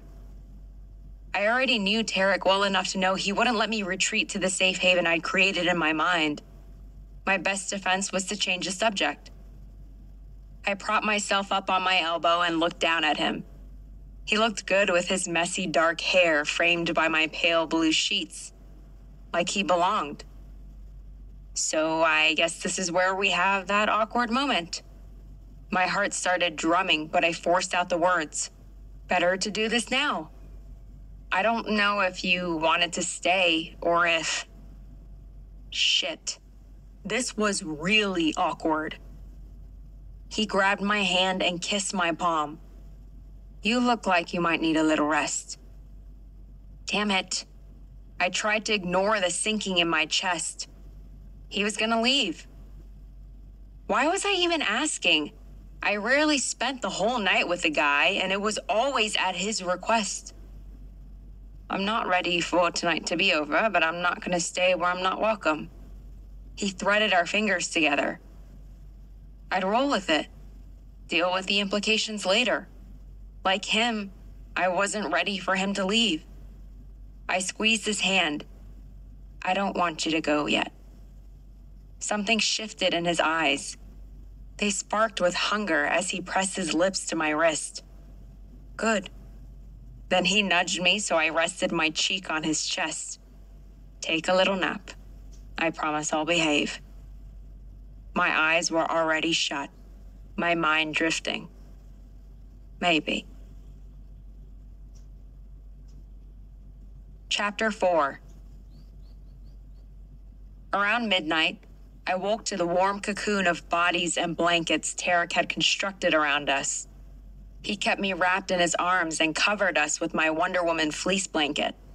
She was almost as good as Batgirl. As cozy as it was in bed with Tariq, who was sleeping soundly, I needed to stretch out the knot forming in my lower back. Plus, I was starving. We'd worked up an appetite. I pulled on my panties and his t-shirt and headed for the kitchen. The remnants of dinner sat on the stove, cold and a lot less appealing than they'd been a few hours ago. Plus, fancy chicken wasn't a midnight snack. I needed pizza.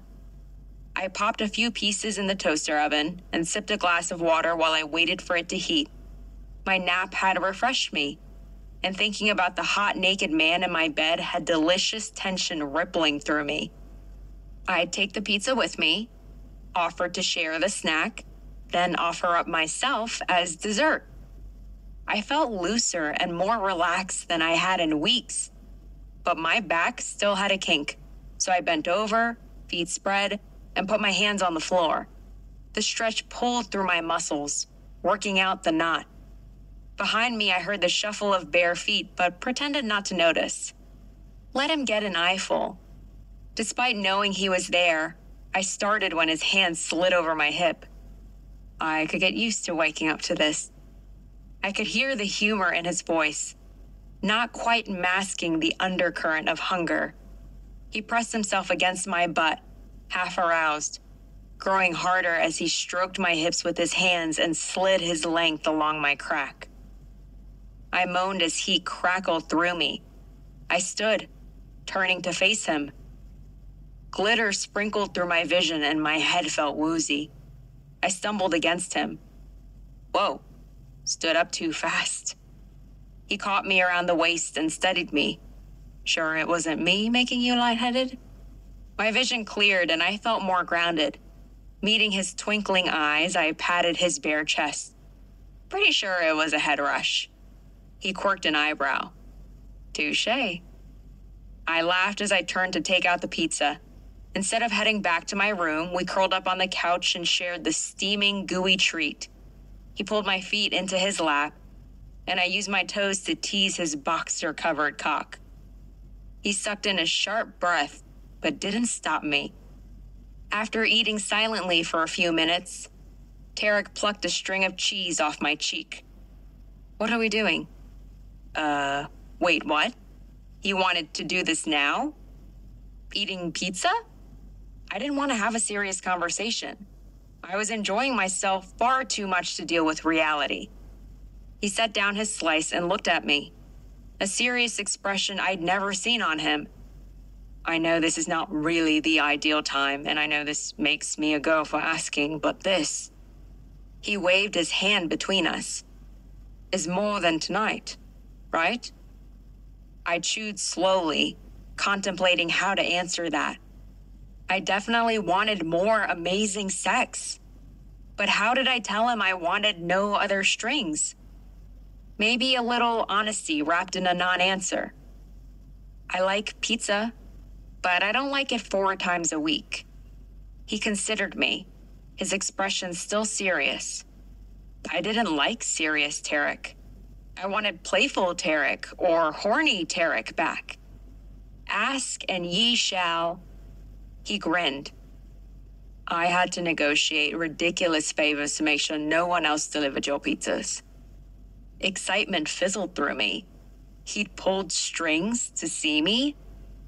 Really? He took the empty plate from my hands and set it on the coffee table. Really? His thumb stroked my cheek as he tilted my face up. He tasted like grease and oregano and sex. Damn, that was a potent combination. So this is 2 people having a whole lot of fantastic sex, he murmured as his mouth trailed across my skin and to my ear. I shuddered, my nails scratching down his chest.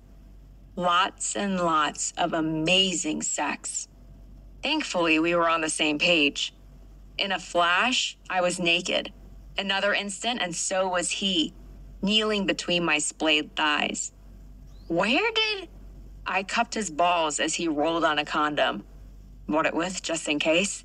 He fell forward and took my mouth, and then my body. There was no teasing, no slow build.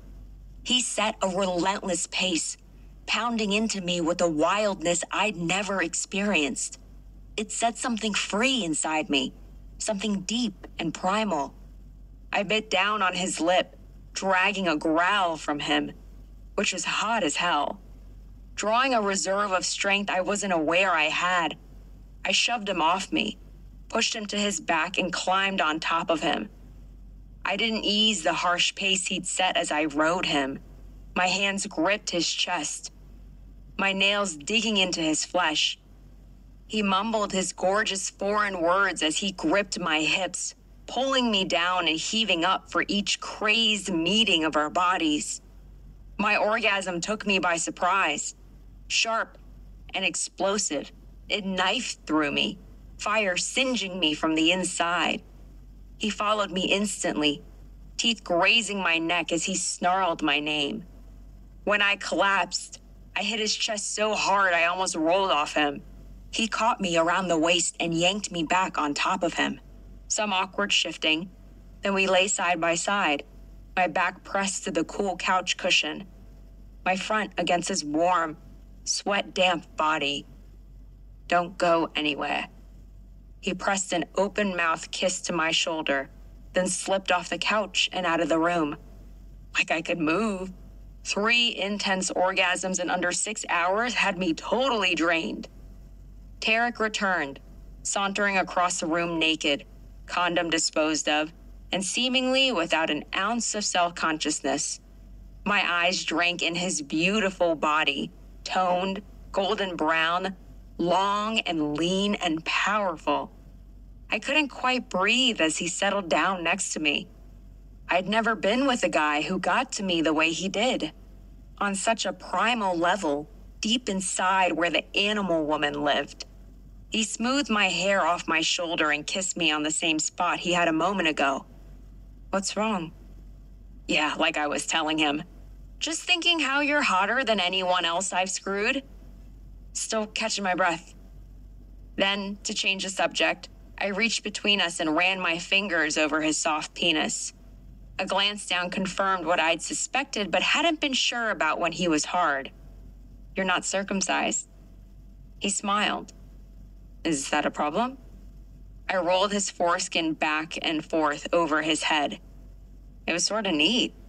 I liked the play of soft over solid, different than the usual skin stretched tight over an engorged cock. I like it. I've never encountered it before.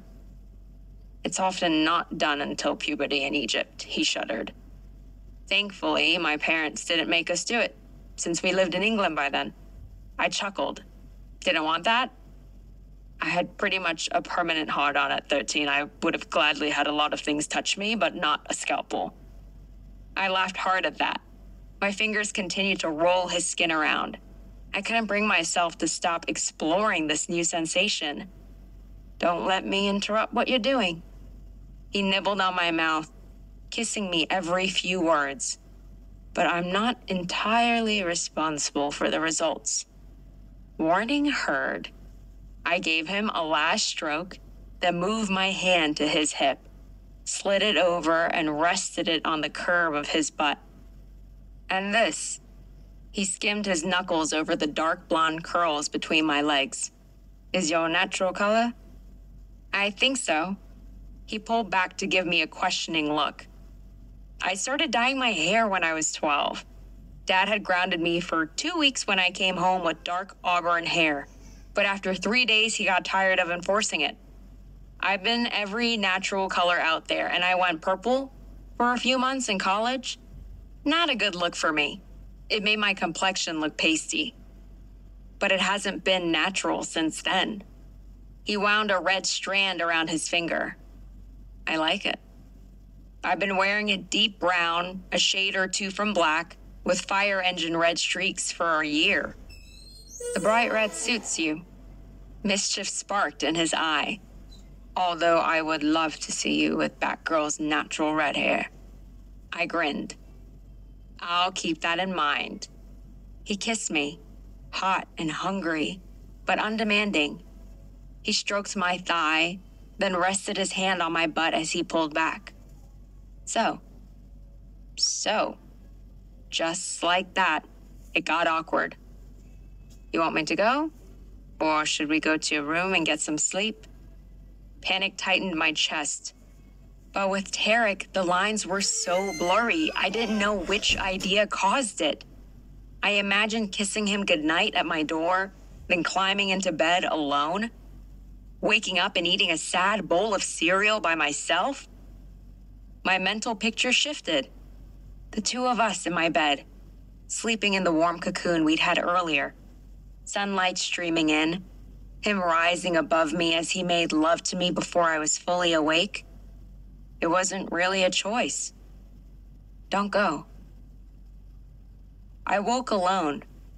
When I rolled over, the pillow still held the imprint of his head. The sheet was warm where he'd been.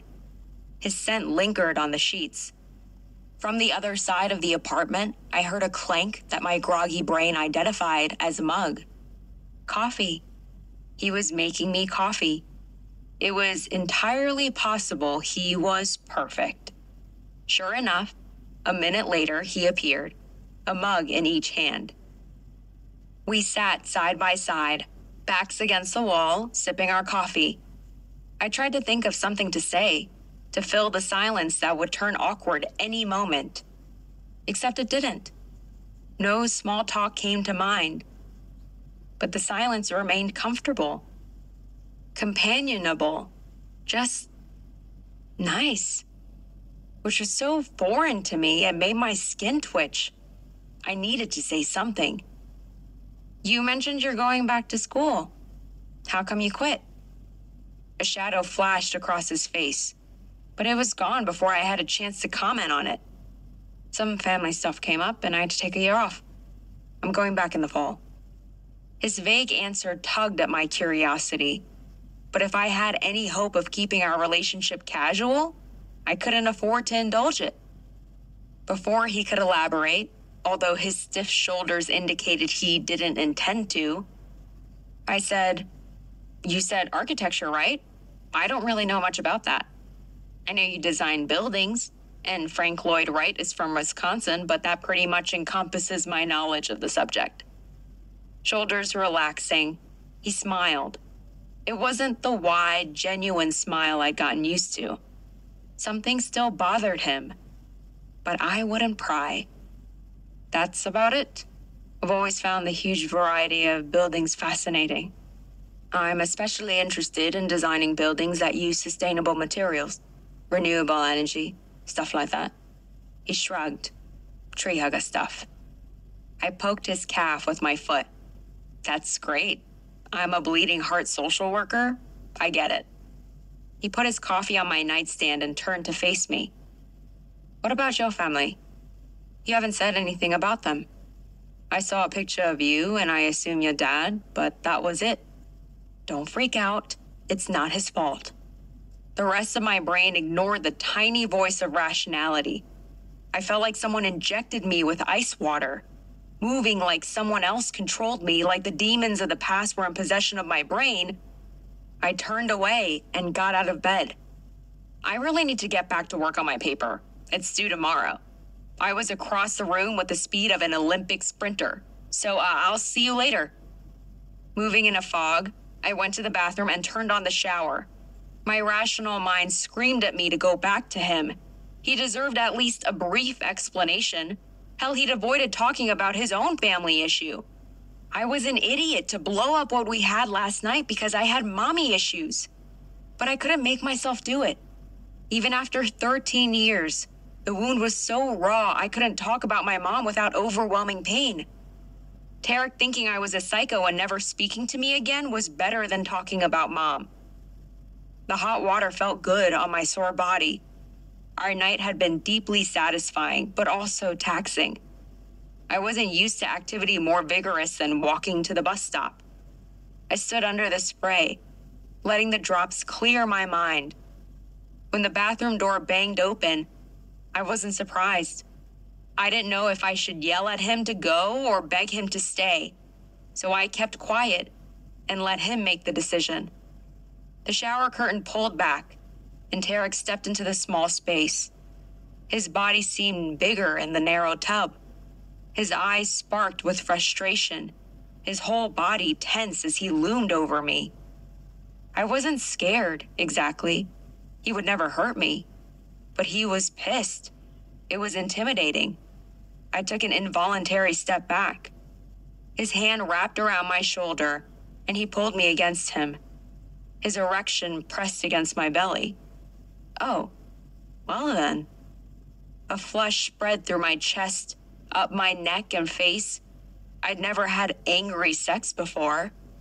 Heat settled low, tension coiling inside me. You don't have to talk about your family. His voice was low with barely controlled anger. But you do not get to dismiss me like I'm your bloody manhole. He was mad because I'd hurt his feelings?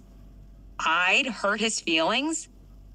I stared at him, trying to process that I held the power to hurt him, that what I said or did to him was of any consequence beyond sex. You do not get to ruin this. He practically snarled. For another long heartbeat, we stared at each other. Then I grabbed his face and yanked him to me. Our mouths crashed together, teeth and tongues clashing. He backed me against the wall, lifted me, and entered me in one smooth, long slide. In that position, I was powerless to do anything but ride along as he slammed into me, over and over. One of his hands held my weight. The other slid between my back and the tile, protecting me each time he thrust deep. I'm sorry, I gasped between kisses. He grunt laughed. I think, thrust, it's safe, thrust, to say, thrust. Oh God, yes, there. My vision swam. I am not, thrust, thrust. Damn, that's good, thrust, holding, thrust, a grudge. Why was that so hot? His mouth sealed to mine, and with two more thrusts of his tongue and his cock, I was coming. Wild and fast and intense and consuming. His body slammed mine again, drawing out my pleasure, driving toward his. With a long groan, he pulled himself from me and pressed against my belly. He jerked in my arms as his warm cum shot onto my skin. As soon as he stopped shaking, he collapsed at the opposite end of the tub, staring at the ceiling. Shit.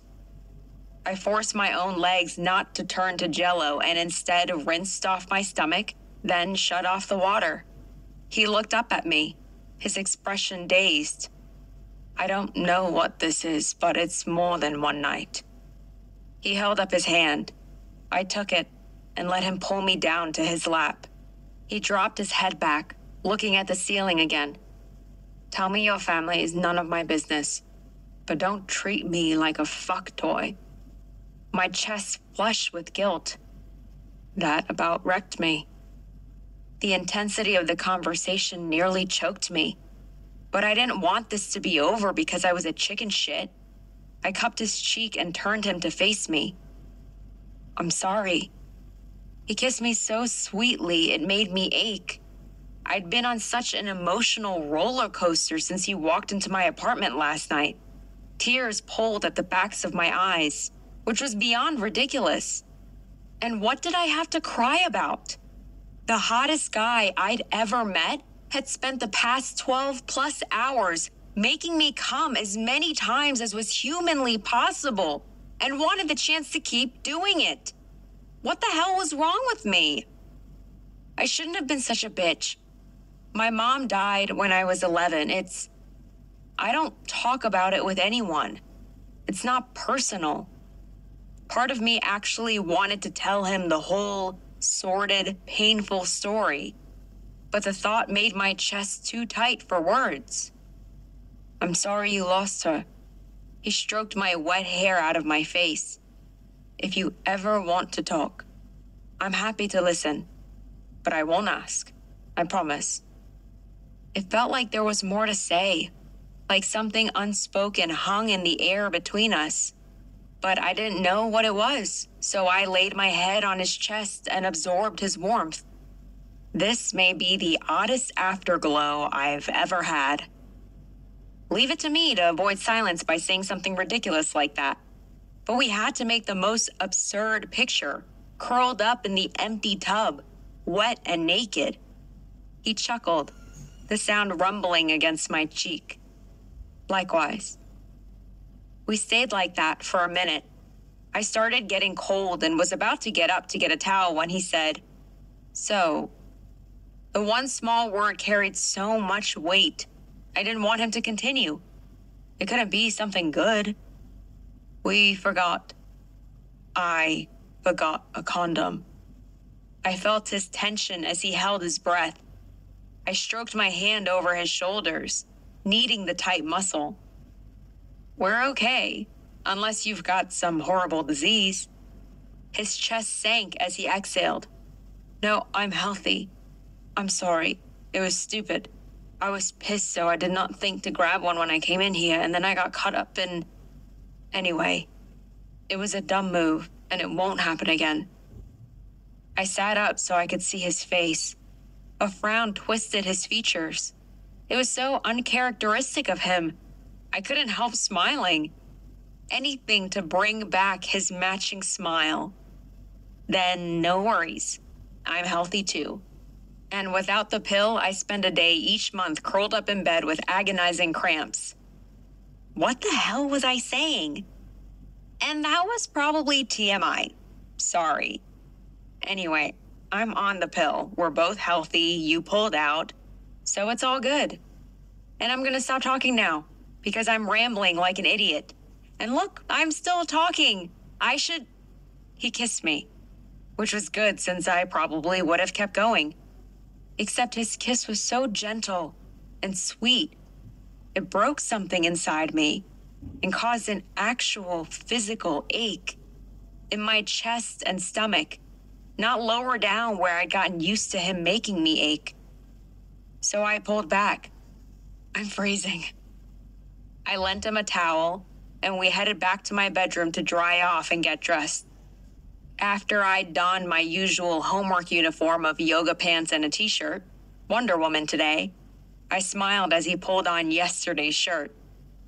I hooked my fingers in his belt loops and pulled him in for a kiss. Even if he made me ache in an uncomfortable way, I couldn't help myself. Because he made me ache in the good way, too. Walk of shame? He grinned. No shame.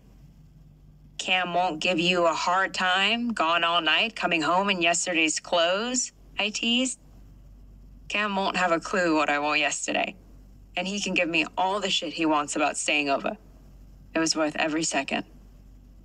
This kiss was again tender, with just enough heat to curl my bare toes. How could he make me want him again so soon? I pushed him away abruptly. You need to go. I smiled to let him know this wasn't another dismissal. I have to work. I thought you finished your paper, he said. Nevertheless, he followed me down the hall. I finished the first draft. Today, I have to edit and rewrite. One more day. Tomorrow, I turn it in and await the final grade. Unless the unthinkable happened and I got an F, I would graduate next Saturday and never write another paper again. At least not for a grade. You worked too hard. He stopped next to the door and turned to me. So when are you done? When can I see you again? It was tempting to tell him to come back that night. To spend another night dozing in his arms, waking to have wild animal sex. But if I didn't get a decent night's sleep, I would be a mess tomorrow. He cupped the back of my head and pulled me close with an arm around my waist. A wicked gleam danced in his eyes. I work tomorrow night, and we could probably both use a sleep tonight. I work all day tomorrow and Tuesday, I said. And yeah, I'm gonna be mentally and physically exhausted by tonight. The curl of his lips matched the wickedness in his eyes. It wasn't fair to let one man be so damn sexy. I couldn't stop looking at him. Couldn't stop wanting to kiss him, or touch him, or rip my clothes off and rub my naked body on him. I do have Wednesday off. No work, no class. Come to Paulo's at 7:30 on Tuesday. I'm off then and don't work again until 7:30 Wednesday. He pulled me tighter against him, kissing me behind my ear. I trembled as shivers tickled my spine. Sure, we could go to a movie or something. A movie wasn't a real date. If we didn't go on a real date, we weren't dating. We were just sex buddies. His chuckle blew hot air across my neck. Make out in the dark like old kids. His lips trailed along my jaw, then over my chin to my mouth. This time the kiss was more heat and less sweet. He devoured me, his tongue wrapping around mine. He leaned against the door and held me against him as his thighs slid between mine. On instinct, I pressed against him. But before I could get swept away, I planted my palms on his chest and pushed away. Go! I stood out of reach, pointing at the door behind him. He grinned, dark eyes dancing. Good luck with your paper. He opened the door and stepped into the hall. Dream of me. Winking, he blew me a kiss and disappeared. Like there was any chance I wouldn't dream of him. Chapter 5. I work in an hour and I need details, so talk fast. Grace's voice was garbled through my cell phone. I was leaving work and reception was spotty inside the old brick building. I'd ignored her calls Sunday, texting back that I had to finish the paper. Yesterday, I'd worked all day and she'd worked at night. She was a social worker at a women's center and often worked nights, accompanying rape victims to the ER. I wasn't exactly sure what to tell her.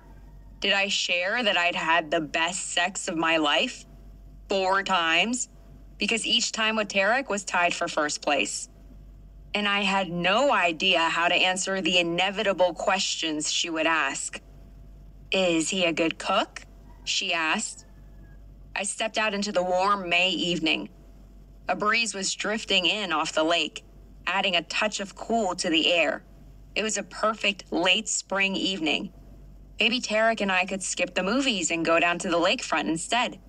We could get frozen custard and find a private spot to make out. Excellent cook, I said to Grace. He made an Iranian dish of his grandma's. Marry him. He's hot, he cooks. Marry him. I laughed. Yeah, that's not moving too fast at all. Not that we'd taken it slowly. He a good kisser? Excellent. Grace laughed. Now that I was outside, the connection was clear, so the loud, hearty sound only hurt my ear a little. Good body? The best. And did you... My cheeks heated. Good thing she couldn't see me. I will take your silence for an affirmative. I didn't have a response, so I continued the silence, letting her draw her own conclusions. Correct conclusions. You naughty girl. It's about time. I'm at my car. I pulled out my keys and clicked the lock. You need to get ready for work and I need to get ready for my date. Except it wasn't a date. I don't work Thursday night. If you can tear yourself out of bed, let's get dinner. I need better gossip. I hesitated. What if Tariq wanted... Sure, I'll call you during lunch. We can figure out details. I was not blowing off my best friend to get laid. Tariq may be a god in bed, but we were just having fun. Sorry, Tariq's not here. The hostess at Paulo's wrinkled her pierced nose at me. In fact, if you find him, you can tell him Paulo's pretty pissed. I frowned, my head tilting to the side. Before I could voice my question, she said, He never showed. Didn't call. No idea where he is. Okay. Thanks. Not fully processing her words, I backed away from the hostess stand and out the door. Standing on the sidewalk, I let her words sink in. Tariq hadn't shown up for work. Hadn't called in sick, just didn't show. My first thought was it seemed out of character for him, but I didn't know him that well. I dropped down onto the bench outside Paulo's front window. We were just having fun. I shouldn't feel this gaping hole that he'd blown off work. What did I care if he delivered his pizzas? except it also meant he'd blown me off. I pulled my phone out of my purse, unlocked the screen, and opened my text. My stomach dropped farther. I didn't know his number. I couldn't text to ask where he was. He didn't have my number either. Hell, I didn't even know his last name. I was such a fool. Shortly after 9 o'clock, Grace texted me. I tore myself away from Buffy the Vampire Slayer reruns, set down my pretzels, and read the message. Grace, you're going to get a call from an unknown number. Answer it and stop eating the damn pretzels. You'll get dehydrated. Best friends were annoying. She knew I preferred salty to sweet when I was wallowing. But what the hell did her message mean? She didn't even know Tariq had stood me up. Although if he'd skipped work, it was probably bigger than us. Still, it showed he wasn't the guy I'd created in my head. He was still a great cook and a sex god, but he wasn't the upstanding citizen I thought. Which was good. It would make it easier to stop myself from falling for him, which had been a very real danger a few hours ago. I didn't have room in my life for a relationship. This was no time to rethink my no relationship policy. I was starting a full-time job soon. I had to focus on that. Tariq was just a little bit of fun. Or one night of fun, as it turned out. As Grace's cryptic text had predicted, my phone rang a few minutes later, a local 414 number, but I didn't recognize the rest of it. Hello? Becca, I'm so glad I got you. Tariq's voice wrapped around me, instantly settling the annoyance I'd been feeling, which wasn't okay. He couldn't just call and think everything was fine. Tariq? I kept my voice deliberately neutral. I'm so sorry about tonight. I did not know your number and I did not know how else to find you other than showing up at your door and well, that wasn't an option tonight. He sounded exhausted, drained. How did you get my number? Your friend, the one you were out with the other night. Apparently she works here. It took a second for me to understand what he was saying. You're in the ER? I was a horrible bitch. He hadn't blown me off. He was sick or hurt. Are you okay? I'm fine. My brother... His voice choked off. Oh no. The nosy gossip in me wanted details, but it wasn't my place to ask. I'm so sorry. Awkward silence hung between us. Did I reschedule our plans? Give him a breezy call me? Ask about his brother? Look, he said, voice even more choked than a moment ago. Our parents are out of town, so I'm alone here with him. Do you think... He cleared his throat. I heard shuffling before his voice came back. My stomach teeter-tottered. Going to the hospital with him was too much. Too girlfriendy. But if he asked, I knew I'd say yes. Don't ask. Please don't ask. I know it's above your pay grade, but do you think maybe you could come down here? Maybe keep me company for a little while? Until I know it is okay to leave. They haven't decided if they're going to admit him yet, but Shit. Sure. I almost smiled at his rambling. I understood the nervous ramble all too well. You're at County Memorial? Yes. Hang on. More of the muffled sounds. I could vaguely hear voices, but it was garbled. He'd likely put his hand over the microphone. While I waited, I got off the couch and flipped off the TV. After depositing my pretzels in the kitchen, I headed for my room to change. I hadn't dressed fancy to go out, jeans and another Batgirl t-shirt, but I'd gone straight for the yoga pants and Princess Leia tee when I got home. The Leia tee was an XL, much more appropriate for wallowing about being stood up. You there? He sounded even more exhausted than he had a minute ago. What was going on? Yeah. They are admitting him. Once he's in a room, I'll text you. I'm gonna have to do a bunch of paperwork first, so you might as well wait until he's settled. Okay. It seemed odd to intrude on such a private family situation, but he was dealing with it on his own, and he'd sounded a little desperate. My inner social worker couldn't let him be alone. You need me to bring anything? A bat so I can beat some bloody sense into Cam? He cleared his throat, then sighed. No, I don't need anything. Just you. It was almost an hour before Tariq texted me the room number, which left me to obsess over his last comment about needing me. He didn't mean it the way it sounded. I was being ridiculous and girly. He needed someone with him because his parents were gone. He didn't need me specifically. I texted Grace to thank her for passing on my number. She'd responded that we would talk at dinner, but she was tied up with a family whose 19-year-old had attempted suicide after a sexual assault. So instead of stopping in to say hi to her, I went straight to the 5th floor. The hall was eerily quiet as I made my way along the carpeted floor, looking for room 517. The steady beep of monitors provided the only background noise. Most doors were shut so the patients could sleep. The name on door 517 read, K. Karimi, so now I knew their last name. I knocked. The door opened, revealing an exhausted Tariq. His hair stood up in every direction, much like it had after our night together. His face was tight, shoulders rigid, eyes lacking their usual sparkle. Becca. He said my name on an exhale as he pulled me to him. My arms went around his warm, solid chest, my hands rubbing his tense back.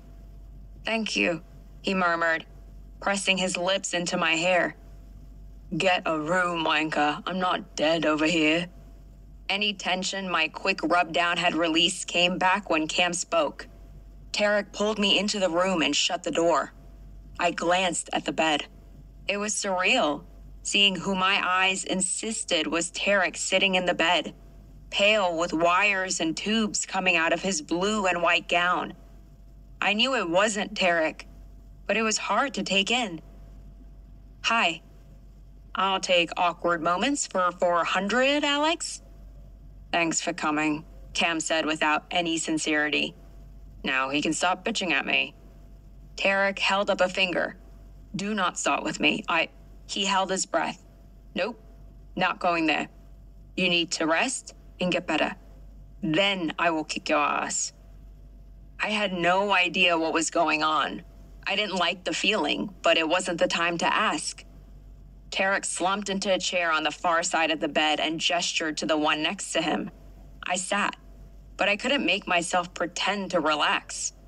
My spine remained straight, my hands clenched in my lap. I wanted to be supportive for Tariq, but it was painfully obvious I didn't belong. The old Sesame Street song ran through my head. One of these things is not like the other. One of these things doesn't belong. We sat in thick, awkward silence for what felt like hours. A quick check of my phone said it was 3 minutes. The only sound was the steady beep of Cam's heart monitor and his mildly labored breathing. The antiseptic smell nearly choked me, so I focused on inhaling through my mouth. An electronic ping startled a gasp out of my mouth. My pulse skipped. Tariq pulled his phone out of his pocket and stared at the screen. Pop got my message.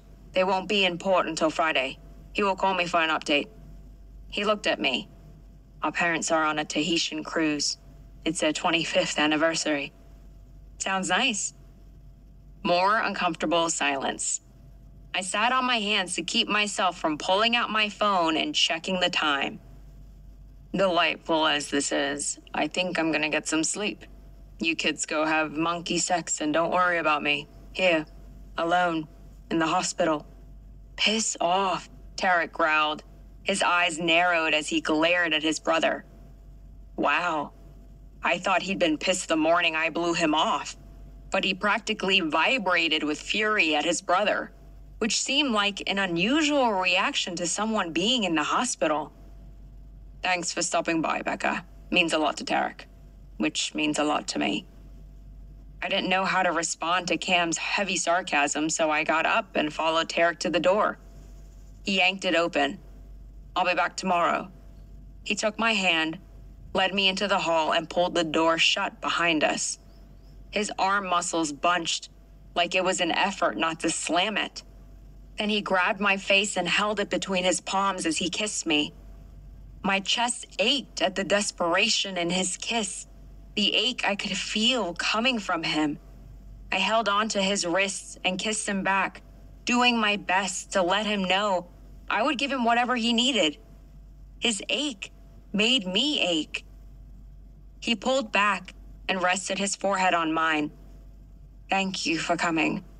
I'm sorry about Cam. He's usually not such a prick, but he's not at his best.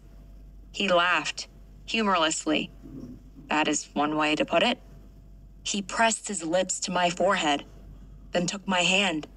He laced our fingers together as we started toward the elevator. I'm sure you have questions, but can we get out of here first? I need to eat something. I did not get any dinner. His gaze traveled over me as we got on the elevator. The ghost of a smile played at the corners of his lips, and there was a flash of his usual good humor in his eyes. And if you let me, I would like to lose myself in you for a few hours. My breath sucked out of my chest. I'd hate to think I could have helped and didn't take the chance. Wouldn't be very nice of me. With a low groan, he tugged me closer to his side, one corner of his mouth curling into a full smile. He lowered his head to kiss me, but the elevator door slid open, and we were in the lobby near the ER. Since he'd come in an ambulance, we took my car. The apartment he and Cam shared was on the east side, only 6 blocks from mine. He pointed me toward the couch. Have a seat. I'll be right back. He disappeared down the hall. It was a generic apartment, much like mine. White walls, beige carpet. They had nicer furniture than I'd expect in a young guy's apartment. The coffee table, side table, and TV stand all matched, as did the couch and love seat. Instead of sitting, I rounded the breakfast bar to the kitchen. After checking a few cupboards, I found a pot and started boiling some water. One of them had left out a box of spaghetti and an unopened jar of sauce. It couldn't compare to the meal Tariq made for me, but if he was truly hungry, he wouldn't care. The water was almost boiling when Tariq came in. He'd taken off his work uniform of black pants and a white shirt with Paulo's logo. At Paulo's, even the drivers wore the typical restaurant black and whites, and into sweats and a Hulk t-shirt. Tariq smash? I tilted my head to indicate his shirt. He laughed flatly. Something like that. His arm slid around me from behind and he peered over my shoulder. What are you making? I pointed with the wooden spoon I'd found in a drawer. Didn't want you passing out from hunger. You don't have to do that. He nosed my hair out of the way and pressed his open mouth to the spot where my shoulder met my neck. I shuddered, my knees going weak. A moan slipped through my lips.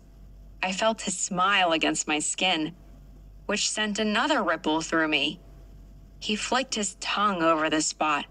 I cried out, gripping the oven handle so I didn't collapse. He grazed his teeth over my skin, then moved in again with his lips. I held in a sob and instead made a choked, garbled sound. Finally, his mouth moved up to my ear. You like that? No question in his voice. Yes, I breathed. A lot. I was wet enough to take him inside me now. Yes. Good to know. Very good. He licked the edge of my ear, then stepped away.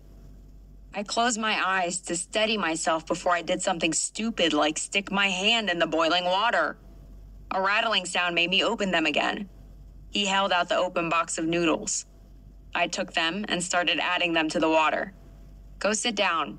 Find some mindless TV. I'll bring this in when it's done. You're sure? You took care of me when I was overstressed about my paper. Now let me take care of you. His dark eyes twinkled. I'll let you take care of me as many times as you want. I swatted at him with the spoon. Go sit down. Laughing, he flopped onto the couch and started flipping channels. As I stirred the pasta, I snuck glances at him. His lean body was mostly reclined, long legs propped on the coffee table. He almost looked relaxed, but I could see the residual tension in his shoulders. He didn't turn on a lamp in the living room, so his face was cast in shadows from the kitchen light. The reflection of the TV danced over his features. He was beautiful, truly the most handsome guy I'd been with. And running my gaze over his body, remembering all the delicious skin hidden under his clothes, had me flush with desire. I wanted to know what happened with his brother, but more than that, I wanted him. By the time the noodles were done, he'd settled on Indiana Jones and the Raiders of the Lost Ark. Like any good geek, I recognized the theme music anywhere. I scooped a generous helping of spaghetti onto a plate, poured on some sauce, and topped it with grated cheese I found in the fridge. Marion was in the middle of her whiskey shot competition when I joined Tariq on the couch. Grinning, he took the plate and started shoveling it into his mouth. "Sorry," he said around a mouthful of pasta. "I should have better manners, but I'm so bloody hungry I don't care. Doesn't bother me a bit. I'll focus on Indy until you're done. If I weren't so starved, I might be a little jealous." After he'd polished off half the plate, he set it in his lap and looked at me. "Seeing as I'm planning to jump you as soon as I'm full, maybe I should start talking while I finish." Heat suffused my whole body. "I'm planning to jump you" was far from romantic or even sexy. Yet the offhand way he said it was beyond hot. It was tempting to tell him to forget his story, forget his dinner, and take me now. "Sure," was all I trusted myself to say.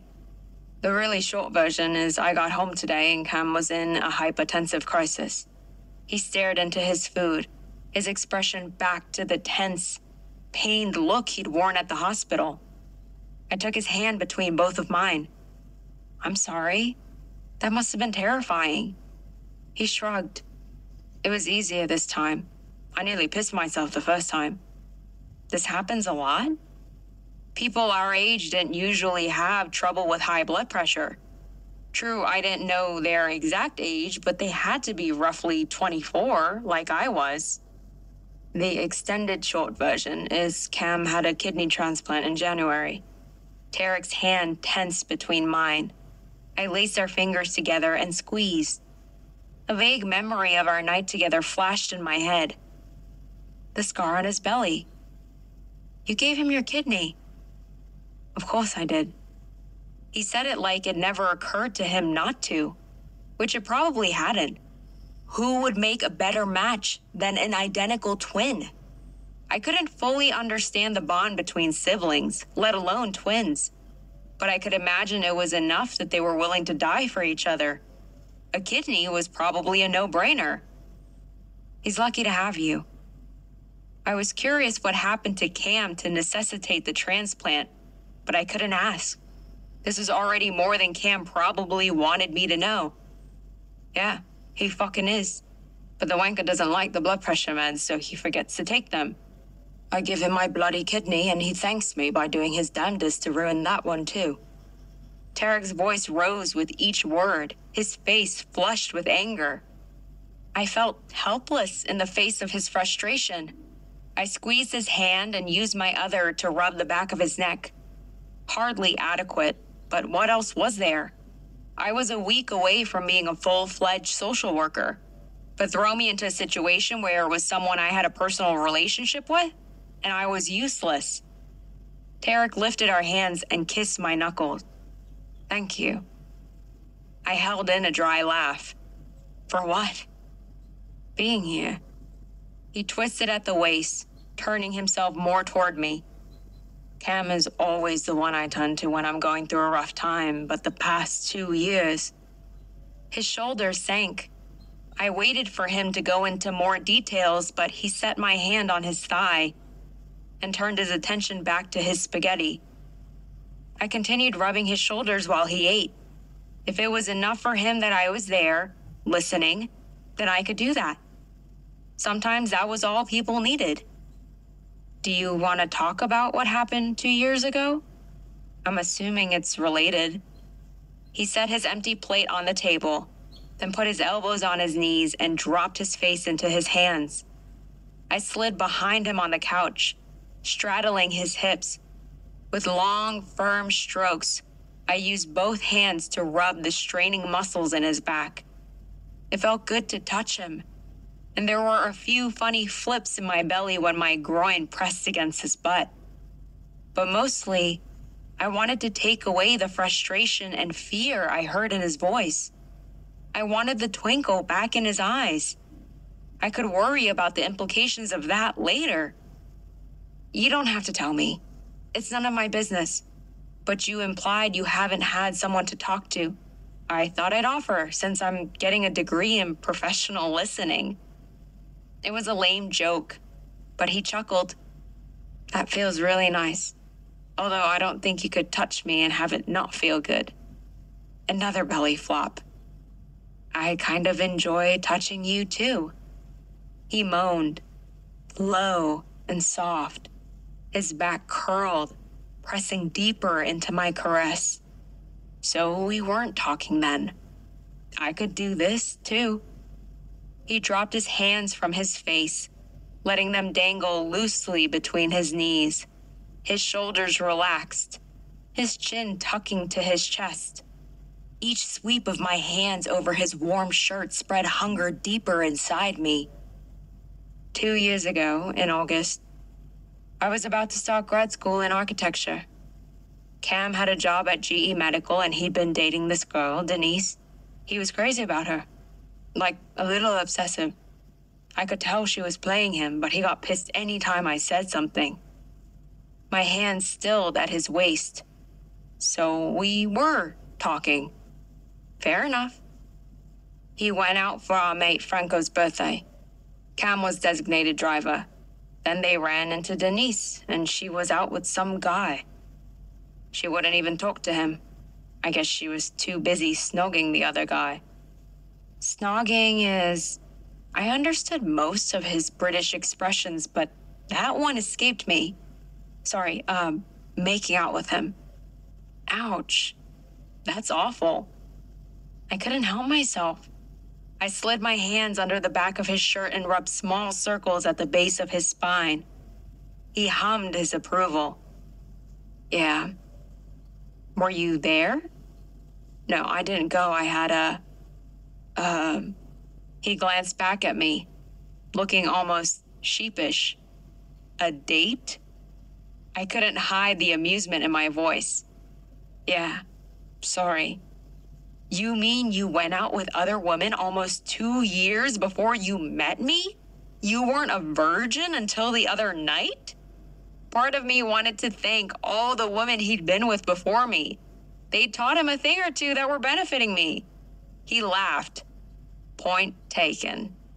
It's okay if I still believe that about you, though, right? No other blokes before me? If it gets you through the night? His shoulders shook with another laugh. So I wasn't there. Denise was. Cam got sloshed. Dread crept into my no longer flip-flopping belly. Uh-oh. Ron had the sense to stop drinking when he saw Cam doing shots. A few hours later, Cam was blitzed out of his mind, so Ron and Mike practically carried him to the car. Franco was long gone with some girl. They had Cam's car, which was manual, and Ron didn't know how to drive it. Plus, the car had a tricky clutch. This was gonna be bad. Really bad. But Cam was too out of it to warn Ron about the clutch, so they were accelerating up the on-ramp for the highway, and Ron was trying to shift gears and the clutch stuck. And there was a pickup truck behind them.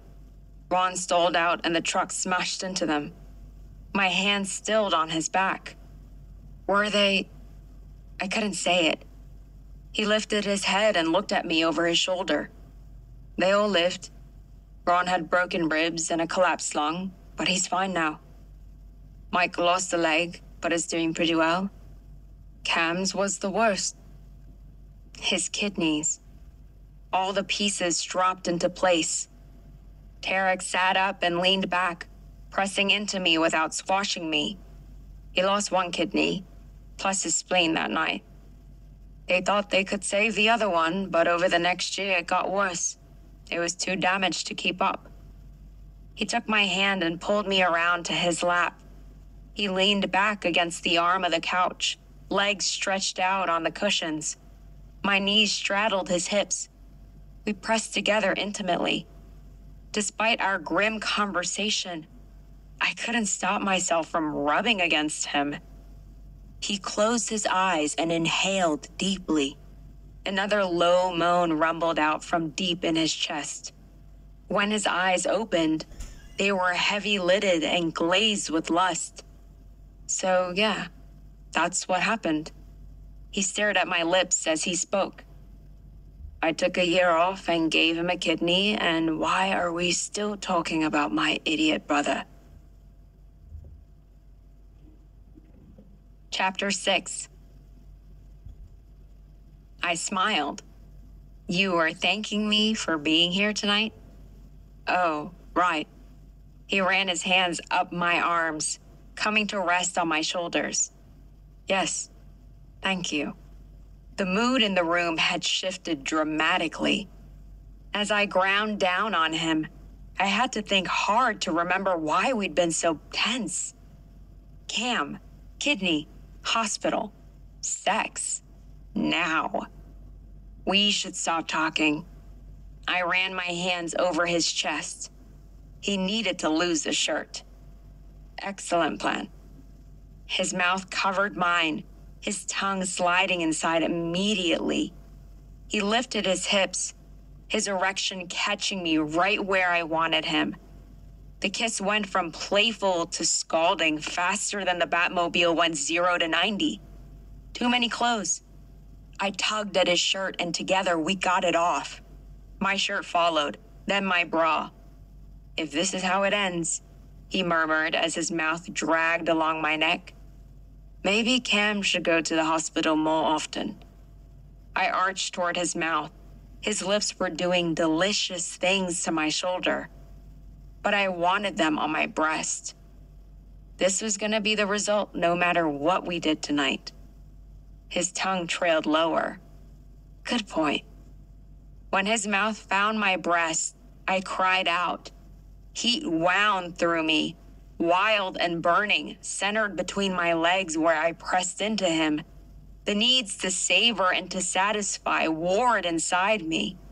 Mouth never leaving my nipple, Tariq wrapped his arms tightly around me and rose up on his knees.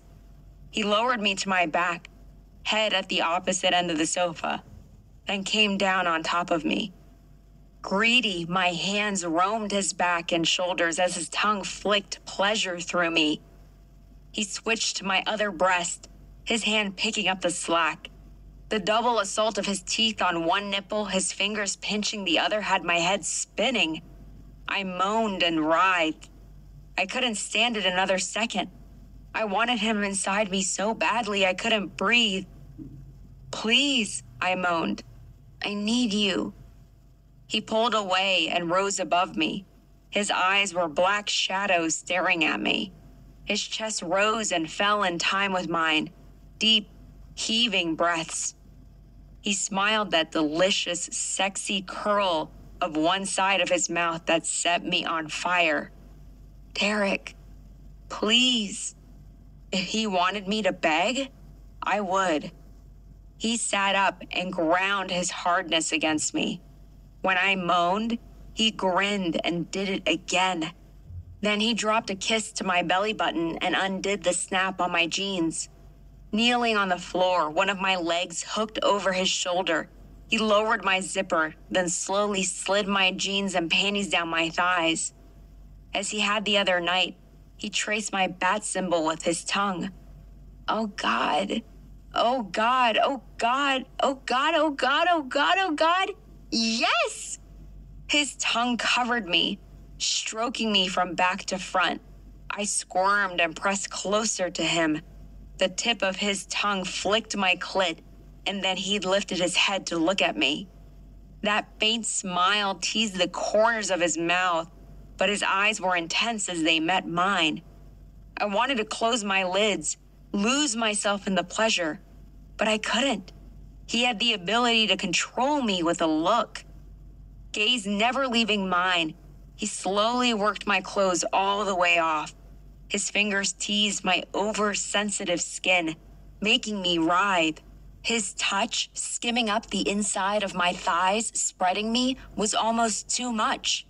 It tormented and tickled, hovering on the edge of pain. I shuddered. I'd never felt pleasure so intense. Still looking deep inside me, he took another long, slow lick. My bones dissolved and I sank into the cushions. He set up a devastating rhythm, using his tongue to trace a circle around my clit, then thrusting it inside me. A long lick, and then he finished it off by sucking my clit into his mouth. Over and over, he repeated the pattern, each time driving me higher. But it wasn't quite enough.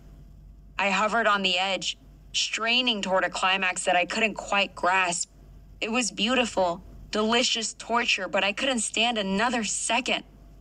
"Please," I whimpered. My fingers wound into his hair, pulling him closer against me. But that still wasn't enough.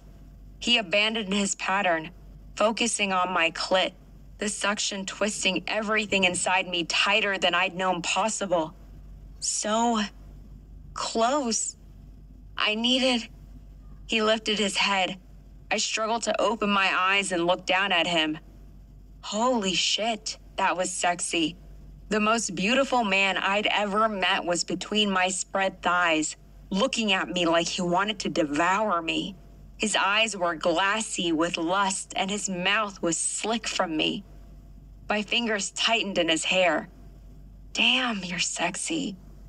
A laugh huffed out of him, hot air teasing my belly. "You look pretty damn sexy yourself." That captivating half smile curled his wet mouth and he watched me as he slid 2 fingers inside. I moaned, but resisted the urge to drop my head back. I couldn't look away from him. "Touch yourself. Play with your nipples." He stroked my G-spot and my leg involuntarily kicked the cushion. His suggestion was hot, but unnerving. My breath screamed for attention and his hands were otherwise occupied. But I'd never pleasured myself in front of someone before. Slowly, I released his hair with one hand and drew it up my stomach. I could do this. The intensity in his gaze gave me courage. My hand moved over my ribs and up the swell of my breast. My fingers found my nipple and pinched. I couldn't hold back a moan. It felt so good, combined with his fingers working me from inside. He groaned, then dropped his head. He sucked me into his mouth and flicked my clit with his tongue. He set up a new rhythm of sucks and flicks and strokes, and with my pinches added, it took mere seconds before fire exploded through me, my body shaking with the intensity of the orgasm.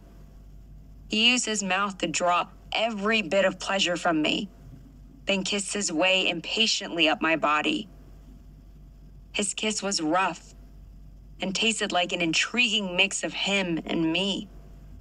He wrapped his arms around me and scooped me up, still kissing me. My legs wound around his waist and he carried me, a bit unsteady, out of the room. I didn't bother trying to take in the layout of the apartment. All I cared about was his kiss. And despite a mind-blowing orgasm, I wanted more. I wanted him inside me. Needed him. He threw back his sheet and lay me diagonal across the bed. With quick, efficient movements, he stripped out of his pants. Naked, he stood before me as he bent to search through his nightstand drawer. I couldn't wait to touch him, so I sat up and ran my hands down the sides of his thighs. The muscles were tight, his skin smooth and sprinkled with dark hair. He sucked in his breath and handed me the condom. "I want you to touch me." His voice was raspy, his accent more pronounced than it had ever been. I couldn't resist a long, slow swipe of my tongue along his length, from base to tip. He said something in Arabic, unintelligible but sexy.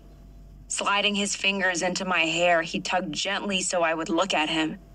Staring down at me, he shook his head. You're too good at that. I don't want your mouth tonight. Impossibly, the heat inside me increased.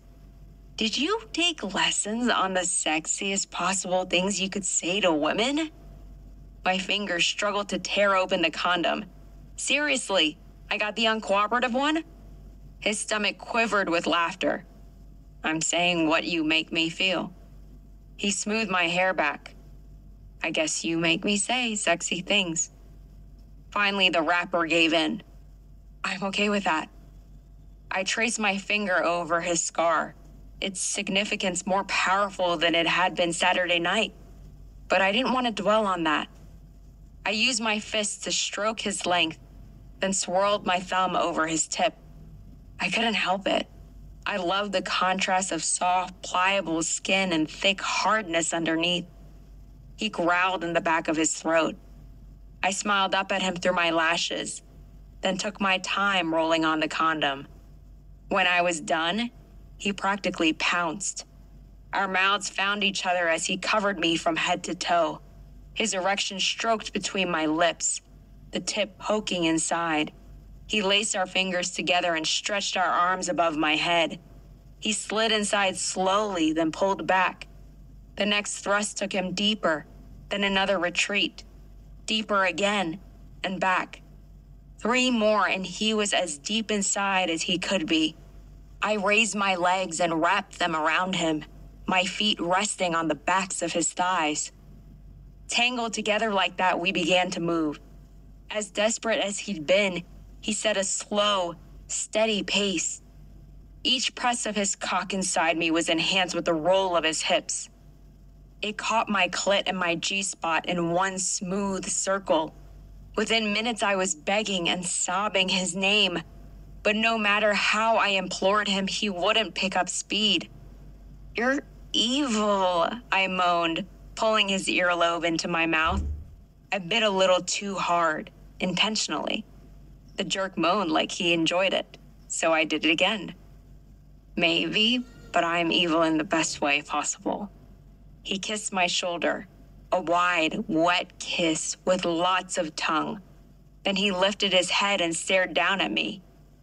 You really want it faster? Please, I whimpered. His smile widened. There was a twinkle there that worried me, but in a good way. In a, this is gonna feel amazing way. Tell me to fuck you. What? I stilled. He stilled. Immediately, my body screamed at me to do whatever it took to get those delicious movements back. Tell me to fuck you hard. Oh, God. The words made my blood feel like fire. My clit was a roaring inferno screaming at me to do it. Fuck me. My voice came out breathless. Tariq groaned and kissed me, but there was no movement down below. He pulled back to look at me again. His jaw was clenched, his shoulders stiff as he held himself up. This was costing him too. Say it again, like you mean it. Fuck me. Please, Tariq. Fuck me harder than you've ever fucked me before. And he did. Holy shit, he did. I screamed as the orgasm tore through me. I clutched him as he shook with me, as we clung together. I sobbed his name and he chanted mine.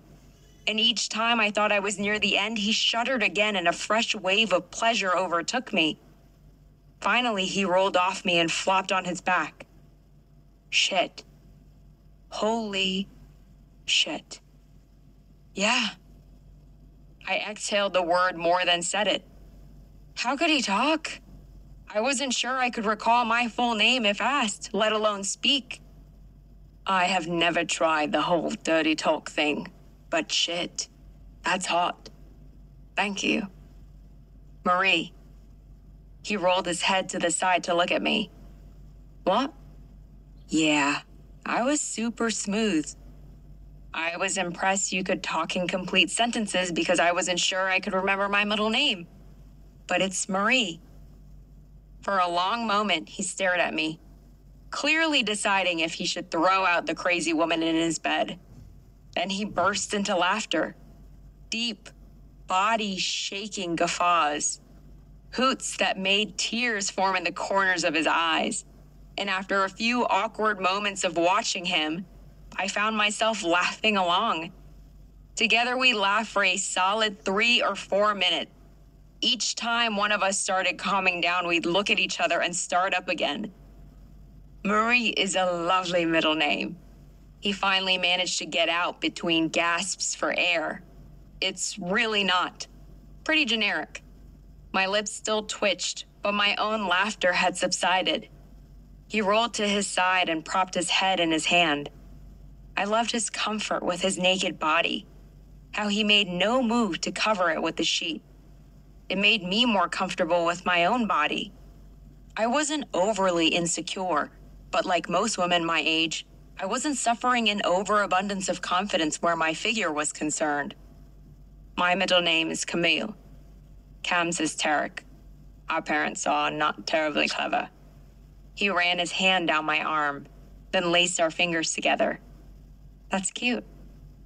We lapsed into silence. He toyed with my fingers, and I was content to watch. It was past midnight, and I was exhausted. My brain didn't have the capacity to focus on something more taxing. So, he finally said. So, I needed to get some sleep. Hopefully, he was going that direction. He looked at our hands as he spoke. I understand if you don't want to, but I would really like it if you, maybe, stayed tonight. I expected my usual panic to take hold. Instead, warmth bloomed in my chest. His nerves were sweet and a little funny. His gaze flicked to mine. Why are you smiling? Grinning, I scooted toward the pillow, answering his invitation. You can order me to tell you to fuck me hard, but asking me to sleep here makes you nervous. He slid in beside me and pulled the sheet over us. I guess you have a point.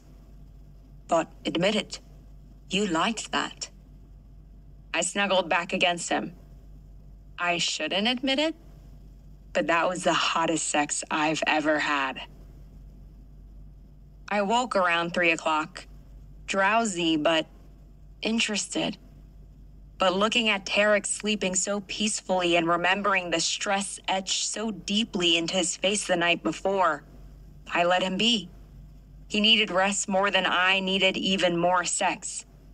I checked my phone, replied to a text from Grace, got a glass of water, and slid back into bed. But I couldn't quite fall asleep. What were we doing?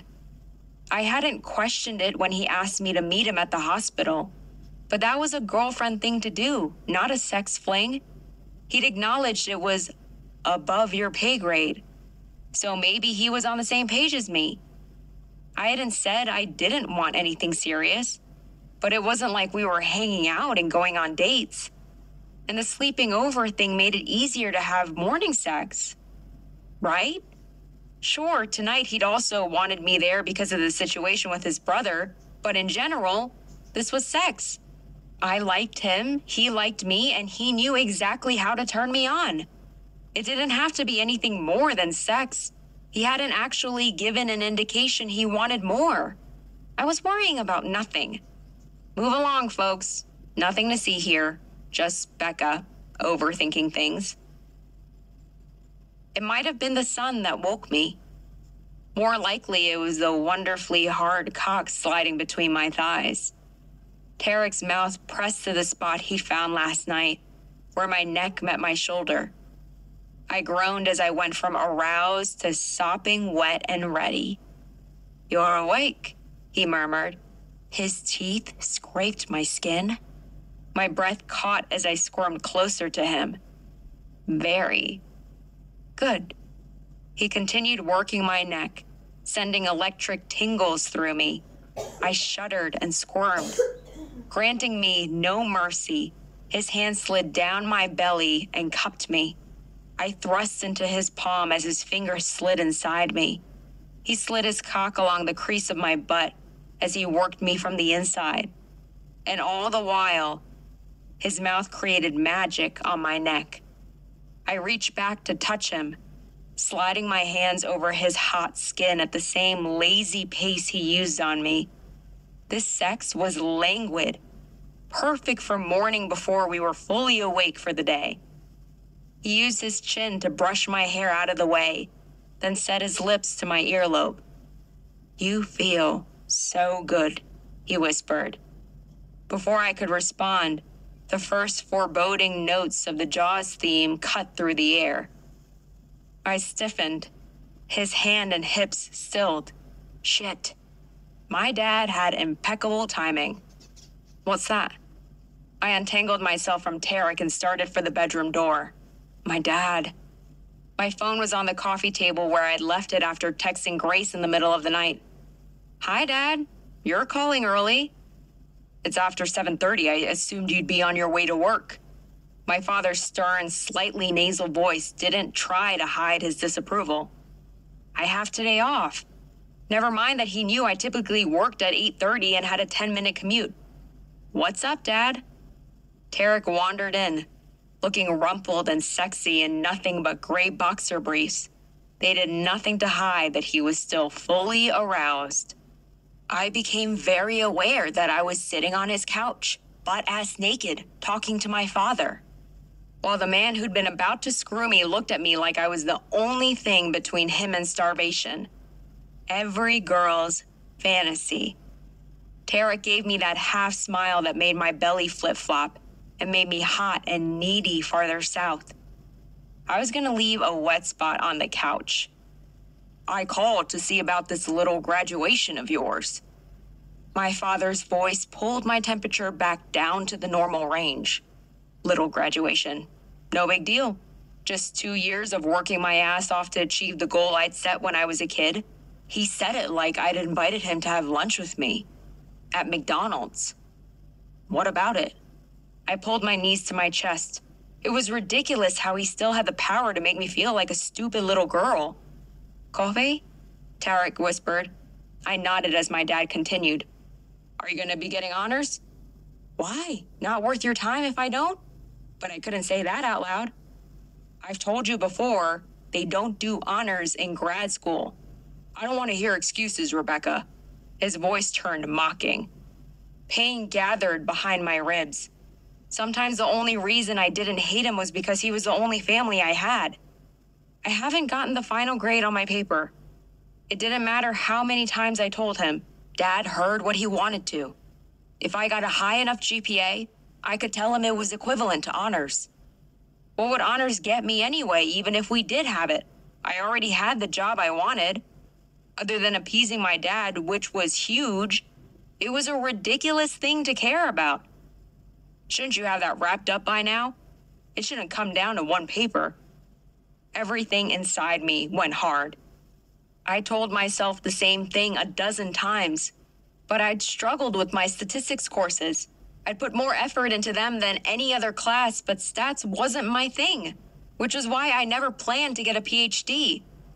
Why am I driving all the way to Milwaukee if you're not even getting honors? Because I've been working for this since I was 11. Because I'm your fucking daughter. And because Kenosha is not that fucking far away. I sucked in several deep breaths before answering. I'm sure I'm being silly. I'll get honors, of course. I faked a confidence I didn't have, plus the lie. I'd have to practically fail the paper to not get honors. A B+ was hardly failing, but he would think it was. I gave him the rundown on where and when, then got off the phone as soon as possible. I sat staring at the floor, trying to calm my frustration and soothe my hurt feelings. The aroma of coffee lured me out of my pity party and into the kitchen. I felt self-conscious walking around Tariq's apartment naked, but the lazy once-over he gave me made it worth it. His gaze lingered on my tattoo, then slowly made its way to my face. He slid an arm around my waist and drew me to him. Ya Amar. I love it when you talk foreign to me. What are you saying? Literally, it translates to like the moon. It basically means you're beautiful. His gaze stayed steady on mine as the blush crept up my chest and into my face. I kissed the ink on his shoulder so I didn't have to keep looking at him. You're not so bad yourself. He handed me a steaming mug of heaven, and we took our coffee to the small table in the corner. He pulled my feet onto his lap and absently rubbed my calves as we caffeinated in silence. I loved that he seemingly couldn't be around me without touching me. I'm not going to pry, but if you want to talk about your dad, I'm told I'm a good listener. His half smile loosened something buried deep inside me. Well, if you ask Cam, I'm the worst listener in the world, but other than that. I nodded and stared into my coffee, like it would tell me if I should confide in Tariq. It was a girlfriend thing to do, not a sex buddy thing. And yet, he's a hard ass. It got worse after my mom died. He copes by working too hard. He worked such long hours I'd been practically on my own even before Mom died. He expects me to work just as hard. He wants to know if I'm getting honors or not. Doesn't want to bother coming to my graduation if I'm not. Damn it. I was not going to cry. Not in front of Tariq and not over something as mundane as my dad being a jerk. Tariq sighed deeply, set down his mug and leaned forward. He took my chin and made me look at him. I'm sorry your dad's a wanker. If he cannot see what an amazing, smart, hard-working daughter he has, then he's an idiot. His dark eyes were steady on mine. No hint of his usual humor danced there. My stomach flip-flopped, but not in the way he usually made it flip. This spread warmth through me, deep down where I'd been cold for so long. I didn't know how to deal with this feeling, so I went with what I knew. I kissed him. I climbed into his lap, straddling his hips. I stopped worrying about things I didn't understand. Sex, I understood. Afterglow was nice, but I needed to get moving for the day. I couldn't remember the last time I'd stayed in bed until 10. Probably the last time I had the flu. I don't have to be at work until 7. Tariq scratched his belly, drawing my attention to all the smooth skin. Like I hadn't spent the last few hours thoroughly exploring every inch of that skin with my hands and mouth. He stretched. I almost drooled. The fire between my legs was pretty much a constant around him, and it roared back to life like he hadn't given me 2 fabulous orgasms already this morning. Our kiss in the kitchen had led to having sex with me on the table, him standing, which left his hands free to touch me everywhere. Then we'd hopped in the shower, and since he wasn't quite up for round 2, he'd worked magic with his mouth. Then we'd gone back to his bed so I could return the favor. My hand slid up his chest, moving without my permission. We really needed to get out of bed. He caught my hand and kissed it. My toes curled into his calf. Then he rolled away from me and out of bed. You are entirely too tempting, wrapped up in my sheets. As he pulled on his boxers, he tossed a smile over his shoulder.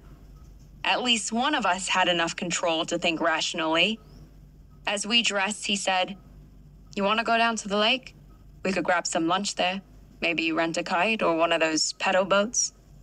Hanging out. Not in bed. Having fun together. Non-sex fun. I forced myself to keep my breathing even and not give away the panic rising inside me. It's what we'd intended the night before. But somehow a daytime date seemed more intimate. Before I could come up with a suitable answer, my pocket started singing, Girls just want to have fun. Earlier, my dad had ruined the moment by calling. Now Grace was rescuing me with her call. Personalized ringtones were so useful. Hang on, it's Grace. I pulled out my phone. What's up? He made parole. A chill slid through me. Are you at home? I can be there in 15 minutes. Yes. Her normally strong, confident voice was timid. My heart broke for her, the way it always did when we had to deal with her dad. Why was it so hard for some men to be good fathers? You'll be okay, sweetie. We'll make sure. As I pocketed my phone, I closed my eyes, trying to compose myself before I explained things to Tariq. His hand on my shoulder pulled me out of the dark places in my head. Grace's dad is... Well, he makes my dad look like Prince Charming. He was up for parole, but we were sure he wouldn't get it. And he did. Apparently so. I'm sorry. You dropped everything to come be with me last night. I expect you do no less for your best mate. He smiled. The lake will be there another day. If I ever thought I could handle the emotional implications of having a boyfriend, he was perfect. Good thing I was pretty damn good at keeping feelings deeper than affection out of the equation. He took my hand and led me to the living room. So this graduation of yours, when is it? He couldn't come to graduation. That was way too boyfriendy. Saturday, 1:30. I let go of his hand to find my purse and keys. I work lunch, but I could bring you a congratulatory pizza Saturday night. When I looked up, he was grinning. Cue stomach flip-flop. You don't need to come to my graduation. It's above your pay grade. I recycled his joke from the previous night. Plus, my dad will probably spring for dinner. If he's feeling really generous, he might even take Grace. Grace and I met in 7th grade. We'd bonded over mutual addicted mothers and shitty fathers. But for all his shortcomings, my dad had been a literal lifesaver for Grace. She'd always had a safe place to stay when her dad went on a drunken rage, or when one of his customers decided their dealer's teenage daughter was a hot piece of ass. Tariq leaned against the door, blocking my exit. He drew me against him and kissed behind my ear. So when do I get to see you again? Since we've established that our work schedules are opposite for the rest of the week. I let him kiss me. Let the kiss calm the panic swirling inside me. I didn't want to end things with him. I liked Tariq. A lot. But I was getting close to the dangerous territory of too much. And every indication was that he was headed that direction even faster. So I drew away, pasted on my best smile, and said, I'll call you. Chapter 7. Mother Nature served up a gorgeous day for graduation. Cloudless, 70s, low humidity, perfect. My dad actually showed up. I got a B+ on my paper, and while I disagreed with a few places the professor took off points, I wasn't about to argue it. To anyone but Dad, it didn't matter. Still, I dreaded talking to him after the ceremony. Like every other graduation I'd been to, it was long and boring. Grace and I texted snarky jokes back and forth, the way we had a year ago when she graduated. She also sent a few dirty suggestions of what I should do with Tariq to celebrate. Grace, I bet he'd love for you to be his master. You can work your social skills on him. Me, you're terrible. I roll. Grace, I'm bored and sexually deprived, thus living vicariously. Ever since we dealt with her freak out over her dad's release and come up with a solid safety plan, she'd gone into inappropriate humor mode. It was her preferred coping mechanism around me. With everyone else, she wore her Ice Queen mask. Lucky me, I got texts that included phrases like motherfucking cocksuckers, best friend perks. It was almost 4 o'clock before the white men in black robes stopped droning on. The chancellor congratulated us all, the undergrads threw their hats, and it was over. I confirmed our meeting place with Grace as I was herded out with the rest of the crowd. Grace, don't take too long. I've got a nice kielbasa sausage waiting for you. I sincerely hope that was another bad, dirty joke. If she'd gotten me an actual sausage, I might have to hurt her. That was too corny, even for Grace. I turned in my god-awful robe and funny hat, then headed outside to find Grace and my dad. We'd agreed to meet by a goofy statue outside the arena. I slipped on my sunglasses as soon as I got outside and headed for the statue. Before I spotted Grace or my dad, my eyes fell on Tariq. My stomach and heart flip-flopped. Flipped again. My whole body flushed. He was wearing dress pants and a green polo shirt that was a fantastic color for his dark features. He looked positively edible. My legs itched to run to him and throw myself at him. What was he doing here? And why the hell was he talking to my dad? Grace. There was no other explanation. She'd orchestrated this. Despite never getting involved in relationships of her own, she loved to badger me about my insistence that I didn't want a boyfriend. Casual sex was fine for her, but apparently not good enough for me. Tariq looked my way and broke into a grin. His eyes glittered in the sunlight, and even from the distance I could see the appreciation as his gaze moved over me. I'd worn a white sundress with big red flowers.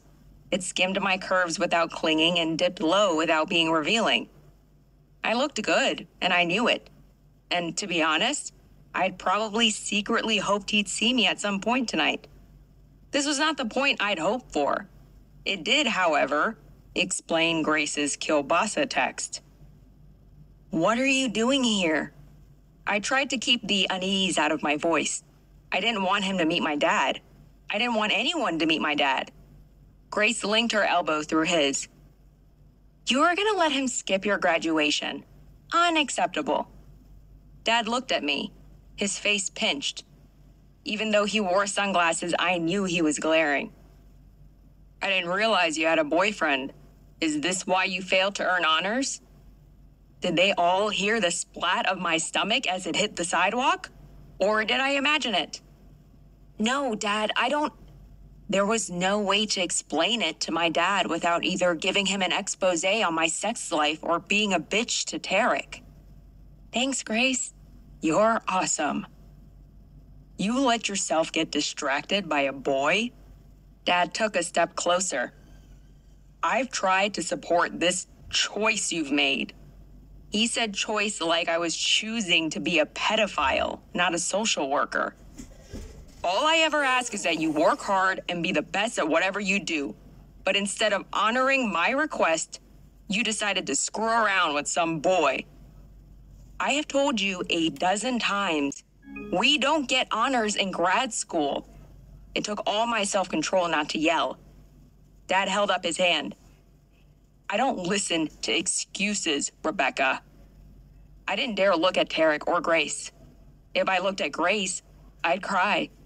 And if I looked at Tariq, I had no idea. Probably cry, too. So I stared at my feet and tried not to puke on my adorable strappy red sandals. I'm sorry, Dad. I didn't even know what I was sorry for. I just knew that was the only thing to say to get him to stop berating me. A lump of tears pushed at the back of my throat. I was such an idiot. Sorry isn't good enough. You failed to get honors as an undergraduate, and now this. He threw up his hands. I don't know why I even bothered. Driving up here was a waste of my time. Pain lanced through me, stealing my breath. I wrapped my arms around my waist and continued staring at my feet as his shoes stomped out of my view. No congratulations. No good job. Just gone. I blinked rapidly to hold in the tears. My toenail polish was chipped. I needed a pedicure. Since dinner was clearly a no-go, maybe I could do that tonight. I jumped when someone touched me. Tariq pulled me to his side, arm around my shoulder. Hey, you okay? No, I wasn't fucking okay. Why are you here? I thought he should come, Grace said. Her earlier teasing bravado was gone. I got his number out of your phone. I stepped away from Tariq to face her. Fury rose in me, swift and hot. Why would you think that's a good idea? You know what he's like. I didn't know he'd flip over a guy. She looked mystified. I'm sorry. You never said he was still stuck on that honors crap. But why would you think I wanted him? I tossed my hand toward Tariq. To meet my dad. I'm sorry. Grace put on her cool mask. I watched as she shut down and retreated inside herself. The move was so familiar and so scary, I wanted to reach out to her, tell her she didn't have to be Ice Queen with me. But I was too pissed. This was the only chance I'd had to maybe, finally, build some sort of bridge to my dad, and she'd blown it. I turned to Tariq. I told you it was pointless for you to come.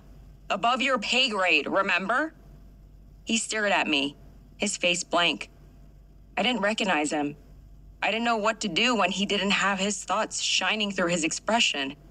He was supposed to give me one of his devastating smiles, say he hadn't meant any harm, then take me home and screw my brains out so I could forget. Why wasn't he doing that? I switched shifts with someone. I thought you might want me here. Clearly I was wrong. His voice was so cool. It was like he'd gotten lessons from Grace. I stepped toward him, but his eyes narrowed the slightest bit, and I froze. The smiling, sexy Tariq I knew gave me the confidence to assert myself. But this distant, cold man before me intimidated me. I'll see you. Something flashed in his eyes, one brief flicker of emotion. Then he turned and walked away.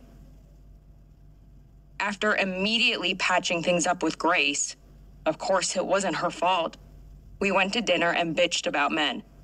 Then we bought 2 bottles of wine and got wasted at her apartment. She turned on Saturday Night Live and we sprawled on our couch to gorge on bad jokes. I needed to not think for the night. Of course, that wasn't my nature. Alcohol magnified my tendency to perseverate. One of the reasons I so rarely drank. Gracie, I'm a bitch. Every time our conversation stopped for more than 30 seconds, my mind went back to Tariq, to that Arctic blast of a look he'd given me before he left. Mr. Freeze would have been proud. Of course you are. It's why we get along.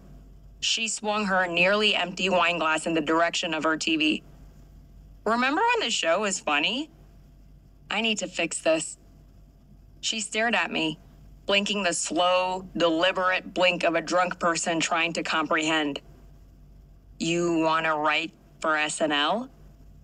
Okay, I was drunk. She was plastered. No, you moron. Fix my relationship with Tariq. You don't have relationships. She blinked again. It was like talking with a particularly dense owl. Yeah, and why is that? My stupid rule, which was based on nothing more than my own idiocy. Because men are jackholes who aren't worth it, and plenty of them are desperate enough to give you no-string sex, and what they won't give you, you can get from your vibrator and your trusty right hand. That's your daddy issue. Our dads had screwed us up pretty good. It's your daddy issue too, she said defensively. I struggled to sit up straighter. The room got spinny, then settled. Exactly. And what has bending over backwards for that asshole gotten me? Grace stared, frowning, as if trying to process my question in her wine-slogged brain. This probably wasn't the best time to have a life-changing revelation. Then again, sometimes it took a bottle of wine to get rid of all the noise and let the honest thoughts out. I probably shouldn't use that philosophy with my addict clients at work, though. It got you a master's degree. She looked into her glass, tossed back the last swallow, then looked back into the glass. I need more. No, you don't. She got up and went to the side table where she kept her wine.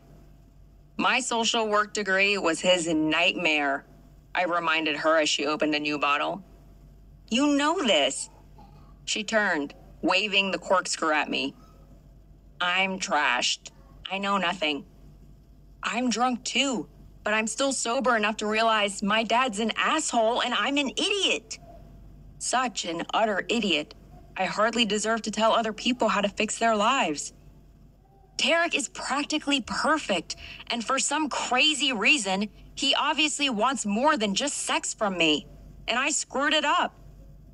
Grace held up the bottle, tipping it in my direction. She raised her eyebrows in question. I shook my head. I was already going to be hurting in the morning. No need to add to the damage. She returned to the couch, cradling her wine to her chest. So call him. Apologize. Hell, grovel. Offer no strings blowjobs for life. I snort laughed. The idea wasn't without appeal. It's late and I'm drunk. If he's asleep, there's your answer. He's not that broken up about it. If he cares even a little, he's still up, probably drinking like us. I looked at the clock on her cable box. 11:21. Not that late on a Saturday. My phone sat on the coffee table, suddenly a glaring presence in the room. I grabbed it. Fine. I dialed quickly before I could chicken out. My heart pounded hard enough to dislodge a lung, but I ignored it. Grace was right. I needed to apologize. Probably best to wait on the blowjob offers, though. It's really late. No greeting of any sort. Just Tariq's voice, more guarded than I'd ever heard him. Ouch. I'm sorry, I blurted out. I have daddy issues. I wasn't doing this right, but I didn't know what else to say. Maybe calling tonight was a bad idea. This was what I got for listening to drunk Grace. She nudged my leg with her foot. He's up, she whispered louder than most people spoke. Good sign. Are you drinking? Tariq asked. His tone was admonishing. And underneath, tired. Not it's late and I need sleep tired. Emotionally tired. Guilt settled heavy in my stomach. Guilt and wine didn't go well together. Guilt, wine, and too many chili cheese fries were downright nauseating. A little? Only most of a bottle of wine? You drunk dialed me? No. Okay. Yes. But really, I am sorry. That's me, not the wine. I am not doing this right now. He sounded angry, like he had when he talked about Cam's self-destructive tendencies. Shit. The guilt fries wine concoction in my stomach seesawed. Tariq, I'll talk to you later, Becca. My phone beeped, signaling the call had ended. I pulled my legs to my chest and rested my cheek on my knees. I wasn't going to cry. He said he'd talk to me later. I could still fix it. Maybe. Gracie, I think I really fucked this up. Food, the centuries-old universal medicine for the soul. Weirdly, grocery shopping calmed me. Something about the orderly aisles and endless culinary possibilities soothed me in a way even eating all that food couldn't. That didn't mean, however, I wouldn't be buying at least one jumbo bag of pretzels and 2 cartons of my buddies Ben and Jerry. After a few gallons of coffee and water, a few million Advil, and a serious, sober discussion with Grace, I was trying to figure out my next move. Now I found myself standing in frozen foods, staring at the pizzas.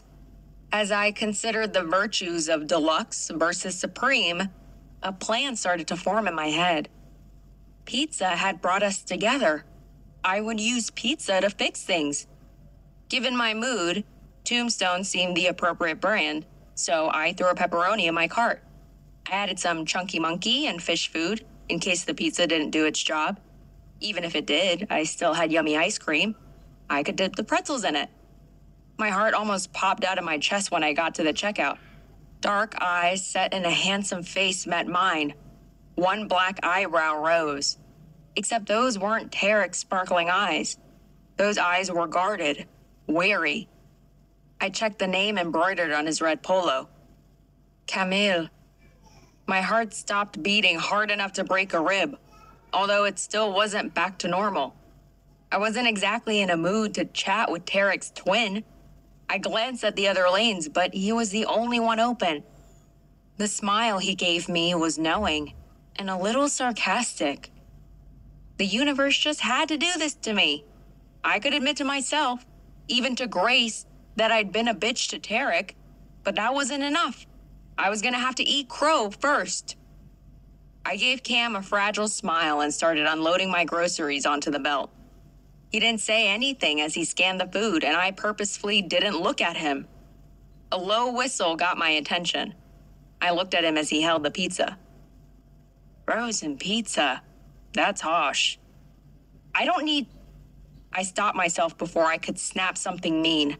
My shoulders deflated. Does he hate me? Cam laughed, although there wasn't much humor to the sound. Hate? Not even close. I let that sink in, then nodded. Okay. Focused on getting out my debit card, his voice startled me. Would I say he's moping? Not exactly. He didn't look at me as he spoke. His hands made efficient work of bagging my food. He talked like we were discussing coupons or the Brewers. Would I say he played 1,000,000 depressing songs and might find himself murdered in his bed if he plays another Taylor Swift song? It's a distinct possibility. Taylor Swift? Sure, Grace and I had blasted a few of her songs on our way home from buying wine, but I couldn't imagine Tariq listening to her. Would I say he almost bit my head off when I suggested he suck it up and call you? He tilted his head to the side and pointed to his jugular. If you look real close, you can see the bite mark. Overly dramatic, but he'd made his point. Really? Maybe not that last part. You don't say. $47.91. I slid my card through the reader and punched in my PIN. If he were a chick, he'd have eaten at least 3 things of Ben & Jerry's. He looked at my bag, at the 2 pints, and shrugged. Taylor Swift, Ben & Jerry. I fucked this up. You really did. You're really not a very helpful person. That's not my job. I frowned at him. Speaking of job, should you be working? Didn't you just get out of the hospital? He shrugged again. He likes shrugging. Probably not. Doc says I shouldn't, but landlord likes getting paid, so... Are you taking your meds at least? Are you my mom? No, I had no standing here whatsoever. Still, I didn't like seeing Tariq so worried about you. I'll make you a deal. You go talk to my brother. If you patch things up, you have regained the right to care about his emotional state. Then you can join the Get on Cam's case about his meds club. Sound good? He held out his hand. Cautiously, I took it. We shook. Tariq's brother had some serious issues about his health situation. The newly minted social worker in me was itching to delve further. Is he even home? I promise. He has the day off and he's not going anywhere. Go over there. He handed me my bag. I work until 10 and I'm going out after. I cannot take any more fucking Taylor Swift. And if you guys work things out, well, I want no part of you screwing like bunnies. Heat flashed up my face. Cam rolled his eyes. Like I don't know that's what you guys do. I took out the trash. The heat deepened. Go. If you get Taylor Swift out of my apartment, I will be indebted to you forever. Chapter 8. It was a silly plan. Corny, goofy, ridiculous, but the only one I could think of. I set the pizza box on the floor in front of his apartment. I'd baked the tombstone and put it in one of the many Paulo's boxes I had. I peeked inside to make sure my note was still in place, then knocked before I could chicken out. I stepped to the side so he'd only see the pizza box when he answered. For long, agonizing seconds, there was no sound from inside. What if Cam had been wrong and Tariq did go out? What if he'd picked up a shift at work? Worse, what if Cam called to warn Tariq and he wasn't answering on purpose? The flip-flop-flip in my stomach was decidedly unpleasant. Finally, I heard shuffling inside. The doorknob rattled, then the door yanked open. Tariq stepped forward and his foot hit the box. Standing where I was, I could see the side of his face as he frowned, then bent to pick it up. He was wearing black athletic shorts, riding low on his hips, and no shirt. My mouth watered. I could see that gorgeous line at his hip, the one I'd run my tongue over and over the other day. Now my tongue flicked the backs of my teeth, anxious to repeat the move. Expression unchanging, Tariq opened the box and looked inside. A moment later, he closed it and turned his head. Our eyes met. I tried to put all my regret into my expression. Hi. His face still gave away nothing of his thoughts. Hi. I took a step forward, my insides turning to chaos. Slowly, his expression shifted. His face softened, and his eyes got that hungry spark. He grabbed my hand and pulled me into the apartment. The pizza hit the floor. The door slammed shut, and his arms wrapped around me. Our mouths met in a desperate kiss, fighting to possess the other, tongues winding together. He held me so tight I could barely breathe. But I didn't care because the kiss left me breathless anyway. And it still wasn't close enough. I would never be close enough to him. Finally, he broke away and buried his face in my hair. He didn't say anything, just held me tight, his hand stroking the ends of my hair. It sent tingles down my back. I held him just as tightly, my cheek pressed to his bare chest. His skin felt good under my hands. It felt right. We felt right. I'm sorry, I whispered, my voice choked. Damn it, I was not gonna cry. He breathed in, slow and deep. It's okay. He kissed my temple, then led me to the couch, picking up the pizza on the way. He set it on the coffee table and opened the lid. You hungry? Should I get plates, or was this just a prop? He gave me that half smile I was falling for, and I knew everything would be okay. It would be good, even. Really good. I'm starving. I'll get plates. He returned with 2 mismatched plastic plates and sat next to me, close enough our thighs pressed together. It had only been a day since my idiotic explosion, and only 4 days since I'd been naked with him. But the stress of the past few days made it seem like weeks. It felt so good to touch him. I wanted to climb in his lap and kiss him. I wanted to take him inside me and have him stay there all night. And tomorrow, I wanted to start again from the beginning. I wanted to spend time with him with our clothes on. A novel concept. We each polished off a piece of the pizza, not talking, just sitting shoulder to shoulder, hip to hip, knee to knee. Instead of following his lead and reaching for another piece, I turned toward him. Were you really playing tons of Taylor Swift? He frowned at me, as if I'd asked if he planned to cut off a finger. What? I saw Cam at the store. He said he was ready to kill you in your sleep because you were blasting Taylor Swift.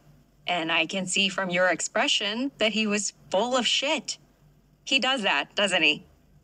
It fit the picture I had forming of Tariq's twin. Cam is routinely full of shit, Tariq confirmed. I would say 87% of the time. Approximately 4% of the time he's not sure, and the remaining 9% he's actually sincere. I shook my head, smiling. You guys are very different. We are a case study in nature versus nurture. So no Taylor Swift then? I was upset about our fight. It didn't turn me into a 14-year-old girl. That startled a laugh out of me. Right. I might have moped around a little, and I might have snapped at him a few times, but I definitely didn't eat an entire carton of ice cream no matter what he says. He smiled charmingly around a bite of pizza. My chest swelled. I really am sorry. All that shit with my dad. I flopped back against the couch cushions and draped my arm over my eyes. They had a thick, squishy couch that could swallow a person. It goes back a long time, like my whole life. It had nothing to do with you. I wanted to yell at him, but he left. You and Grace didn't. He ran his hand up my thigh, then back to my knee. I know. Promise you won't do it again, and I will forget it. I didn't say anything. and instead pulled in a fortifying breath for courage. I wanted this. I could do this. I lowered my arm and looked him in the face. I promise. He squeezed my knee. Good. So we're good then? Something still seemed off, like I'd said the wrong thing. Yeah, we're good. He removed his hand to pick up his pizza. My stomach did one of the bad flips.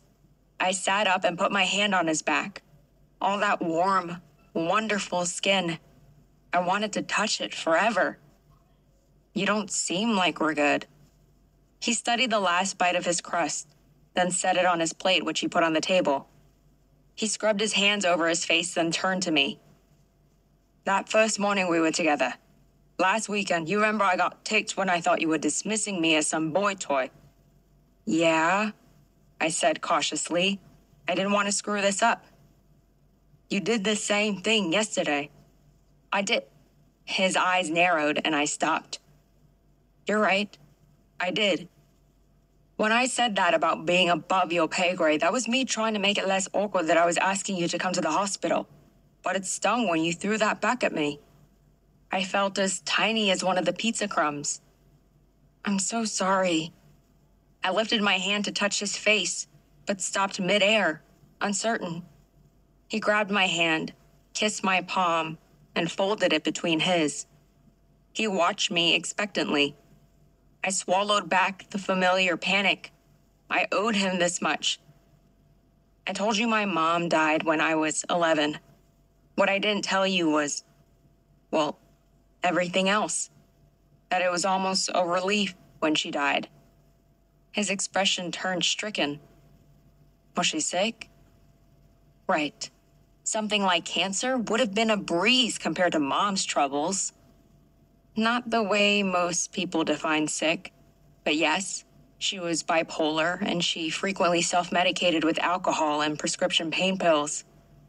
What you refer to as dual diagnosis. I nodded. It sometimes feels cliche, but that's why I was drawn to the field. The only person who made any progress with Mom was a social worker she saw for a while at a treatment center. She was clean for 7 months and stayed on her meds. That was the longest she ever lasted. He slid his arm around me, pulled me to him, and kissed my forehead. I let myself lean on him for a moment. His simple affection gave me the courage I needed to tell him the rest. I got home from school one day, right near the end of 5th grade. She'd been going through a good period, medicated and clean for over 2 months. Maybe Dad and I got less vigilant about the signs. I don't know. I question it more than I should. I know he blames himself, although he'd never admit it. Anyway, I went into her room to tell her I was home and my voice broke off.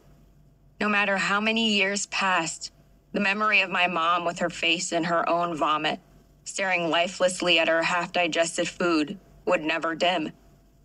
Tariq wiped a tear off my cheek. Look at that. I was crying. I called 911, but she'd been dead for a couple hours. And if it hadn't been that day, it would have been another time. I'm still not sure if she OD'd on accident or on purpose. He pulled me to his chest, a little roughly, and held me tight. His lips pressed into my hair. I'm so sorry. I complain about Cam and sometimes my parents, but I know I'm lucky. I wish you had not gone through all that. I kissed his shoulder and pulled back to look at him. Don't ever feel sorry that you have a good family. Promise me? Never.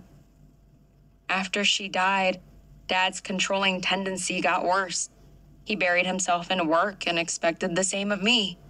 He always thought if Mom had just tried harder, she could get over her bipolar disorder and stop using. I rolled my eyes. It's one of the reasons he thinks social work is a bad career choice. He thinks I'm coddling people who need to shape up. I said the last words in a mocking imitation of him. I'd spent more than half my life trying to work hard enough to get his approval. And you know what I realized last night after drinking almost a bottle of wine? Tariq winced. A bottle? Grace might have had my last few sips. Well, I'm glad you two patched things up. I've known her since we were 13. We'll always patch things up. What did the wine help you realize? The corner of his mouth twitched. I've been wasting my time trying to please him. Obviously, it's never going to be enough. He loves me, but he'll never be proud of me. Tariq opened his mouth like he was going to say something, but I held up my hand. It doesn't matter. I'm happy with my accomplishments. I'm proud of me. That's what matters. I nodded firmly, confirming this not only to Tariq but to myself. To hell with my dad. I was awesome. Maybe someday he'd realize that. But I was done sending him messages and neon lights. For what it's worth, I'm proud of you. A riot of flip-flops. All the good kind. It's worth a lot. Flippy, floppy, flip-flop, flip. I slid my leg over his and straddled his hips. His smile widened into a grin as his eye got that hungry spark. Thing is, I've never really had a boyfriend. Like one where we don't just have sex, but we're friends too. You know, go out, do stuff, hang out. He slid his hands up and down my back. I see. I couldn't help rocking my hips into him. I worked so hard at school and pleasing my dad, I didn't put much effort into my personal life. And it's not like I have a clue what a functional relationship looks like. But now that I've got the degree and the job, maybe it's time for a new focus. I see no flaws in your logic. I took a deep breath. This was scarier to say than professing love probably was for most people. I like you. A lot. Last night, when I thought I'd blown it, I wasn't upset that I'd be missing out on the sex. Well, okay, I was, but not just the sex. I hated the idea that I wouldn't get to see you, or talk to you, or go down to the lake and go pedal boating with you. He worked his hands under the hem of my shirt. I'd washed and worn Batgirl for him, and his thumbs teased my belly button. It tickled and aroused all in one, and I sucked in my breath. You didn't blow it, I promise. If anyone is getting blown here, I pressed my mouth to his, cutting off his terrible joke. He laughed into me as his tongue slid over mine and his arms wrapped tightly around me. A few dizzying minutes later, I was topless and on my back, with Tariq a delicious weight above me. We pressed together intimately, hips rocking, practicing for the real deal. Heavy-lidded, he looked into my eyes as he rolled my nipples between his fingers. As always, I wanted to close my eyes and get lost in the pleasure, but I couldn't look away from him. How about we make this official? He dropped a kiss to my jaw as his hand moved down my body. My belly trembled as he got closer to the waistband of my yoga pants. Not exactly sexy, but all my jeans were dirty. Batgirl had been my attempt at seductive. Make what official? Instead of answering, he got up and pulled off my remaining clothes. His shorts hit the floor, and from some hidden place he produced a condom. It was on in 5 seconds. Then he again covered me. My legs spread instinctively, and he slid inside. We both moaned. Then he kissed me, long and slow, like his thrusts. When he reached the hilt, he lifted his head and looked at me with glassy eyes. I don't want to be your fuck buddy. I want to be your boyfriend. He withdrew, angling his hips to catch my G-spot. I couldn't speak. The pleasure was too intense. Pleasure driven not only by what he was doing to me, but by how he made me feel. Deep emotion. Something that had always been absent from sex before. Damn, it was heady stuff. I wrapped my legs around him and pulled him back to me. I want to be your girlfriend. He stilled, his eyes locked on mine. For a long, heavy moment, we looked inside each other, unspoken feelings passing between us. I didn't fully know what I was telling him. I only knew the way my chest swelled added to the enjoyment of our joined bodies. Finally, he started moving, slowly driving us both insane. When it was over and we got our wits back, he held me close as we watched Batman Returns. And we finished the pizza.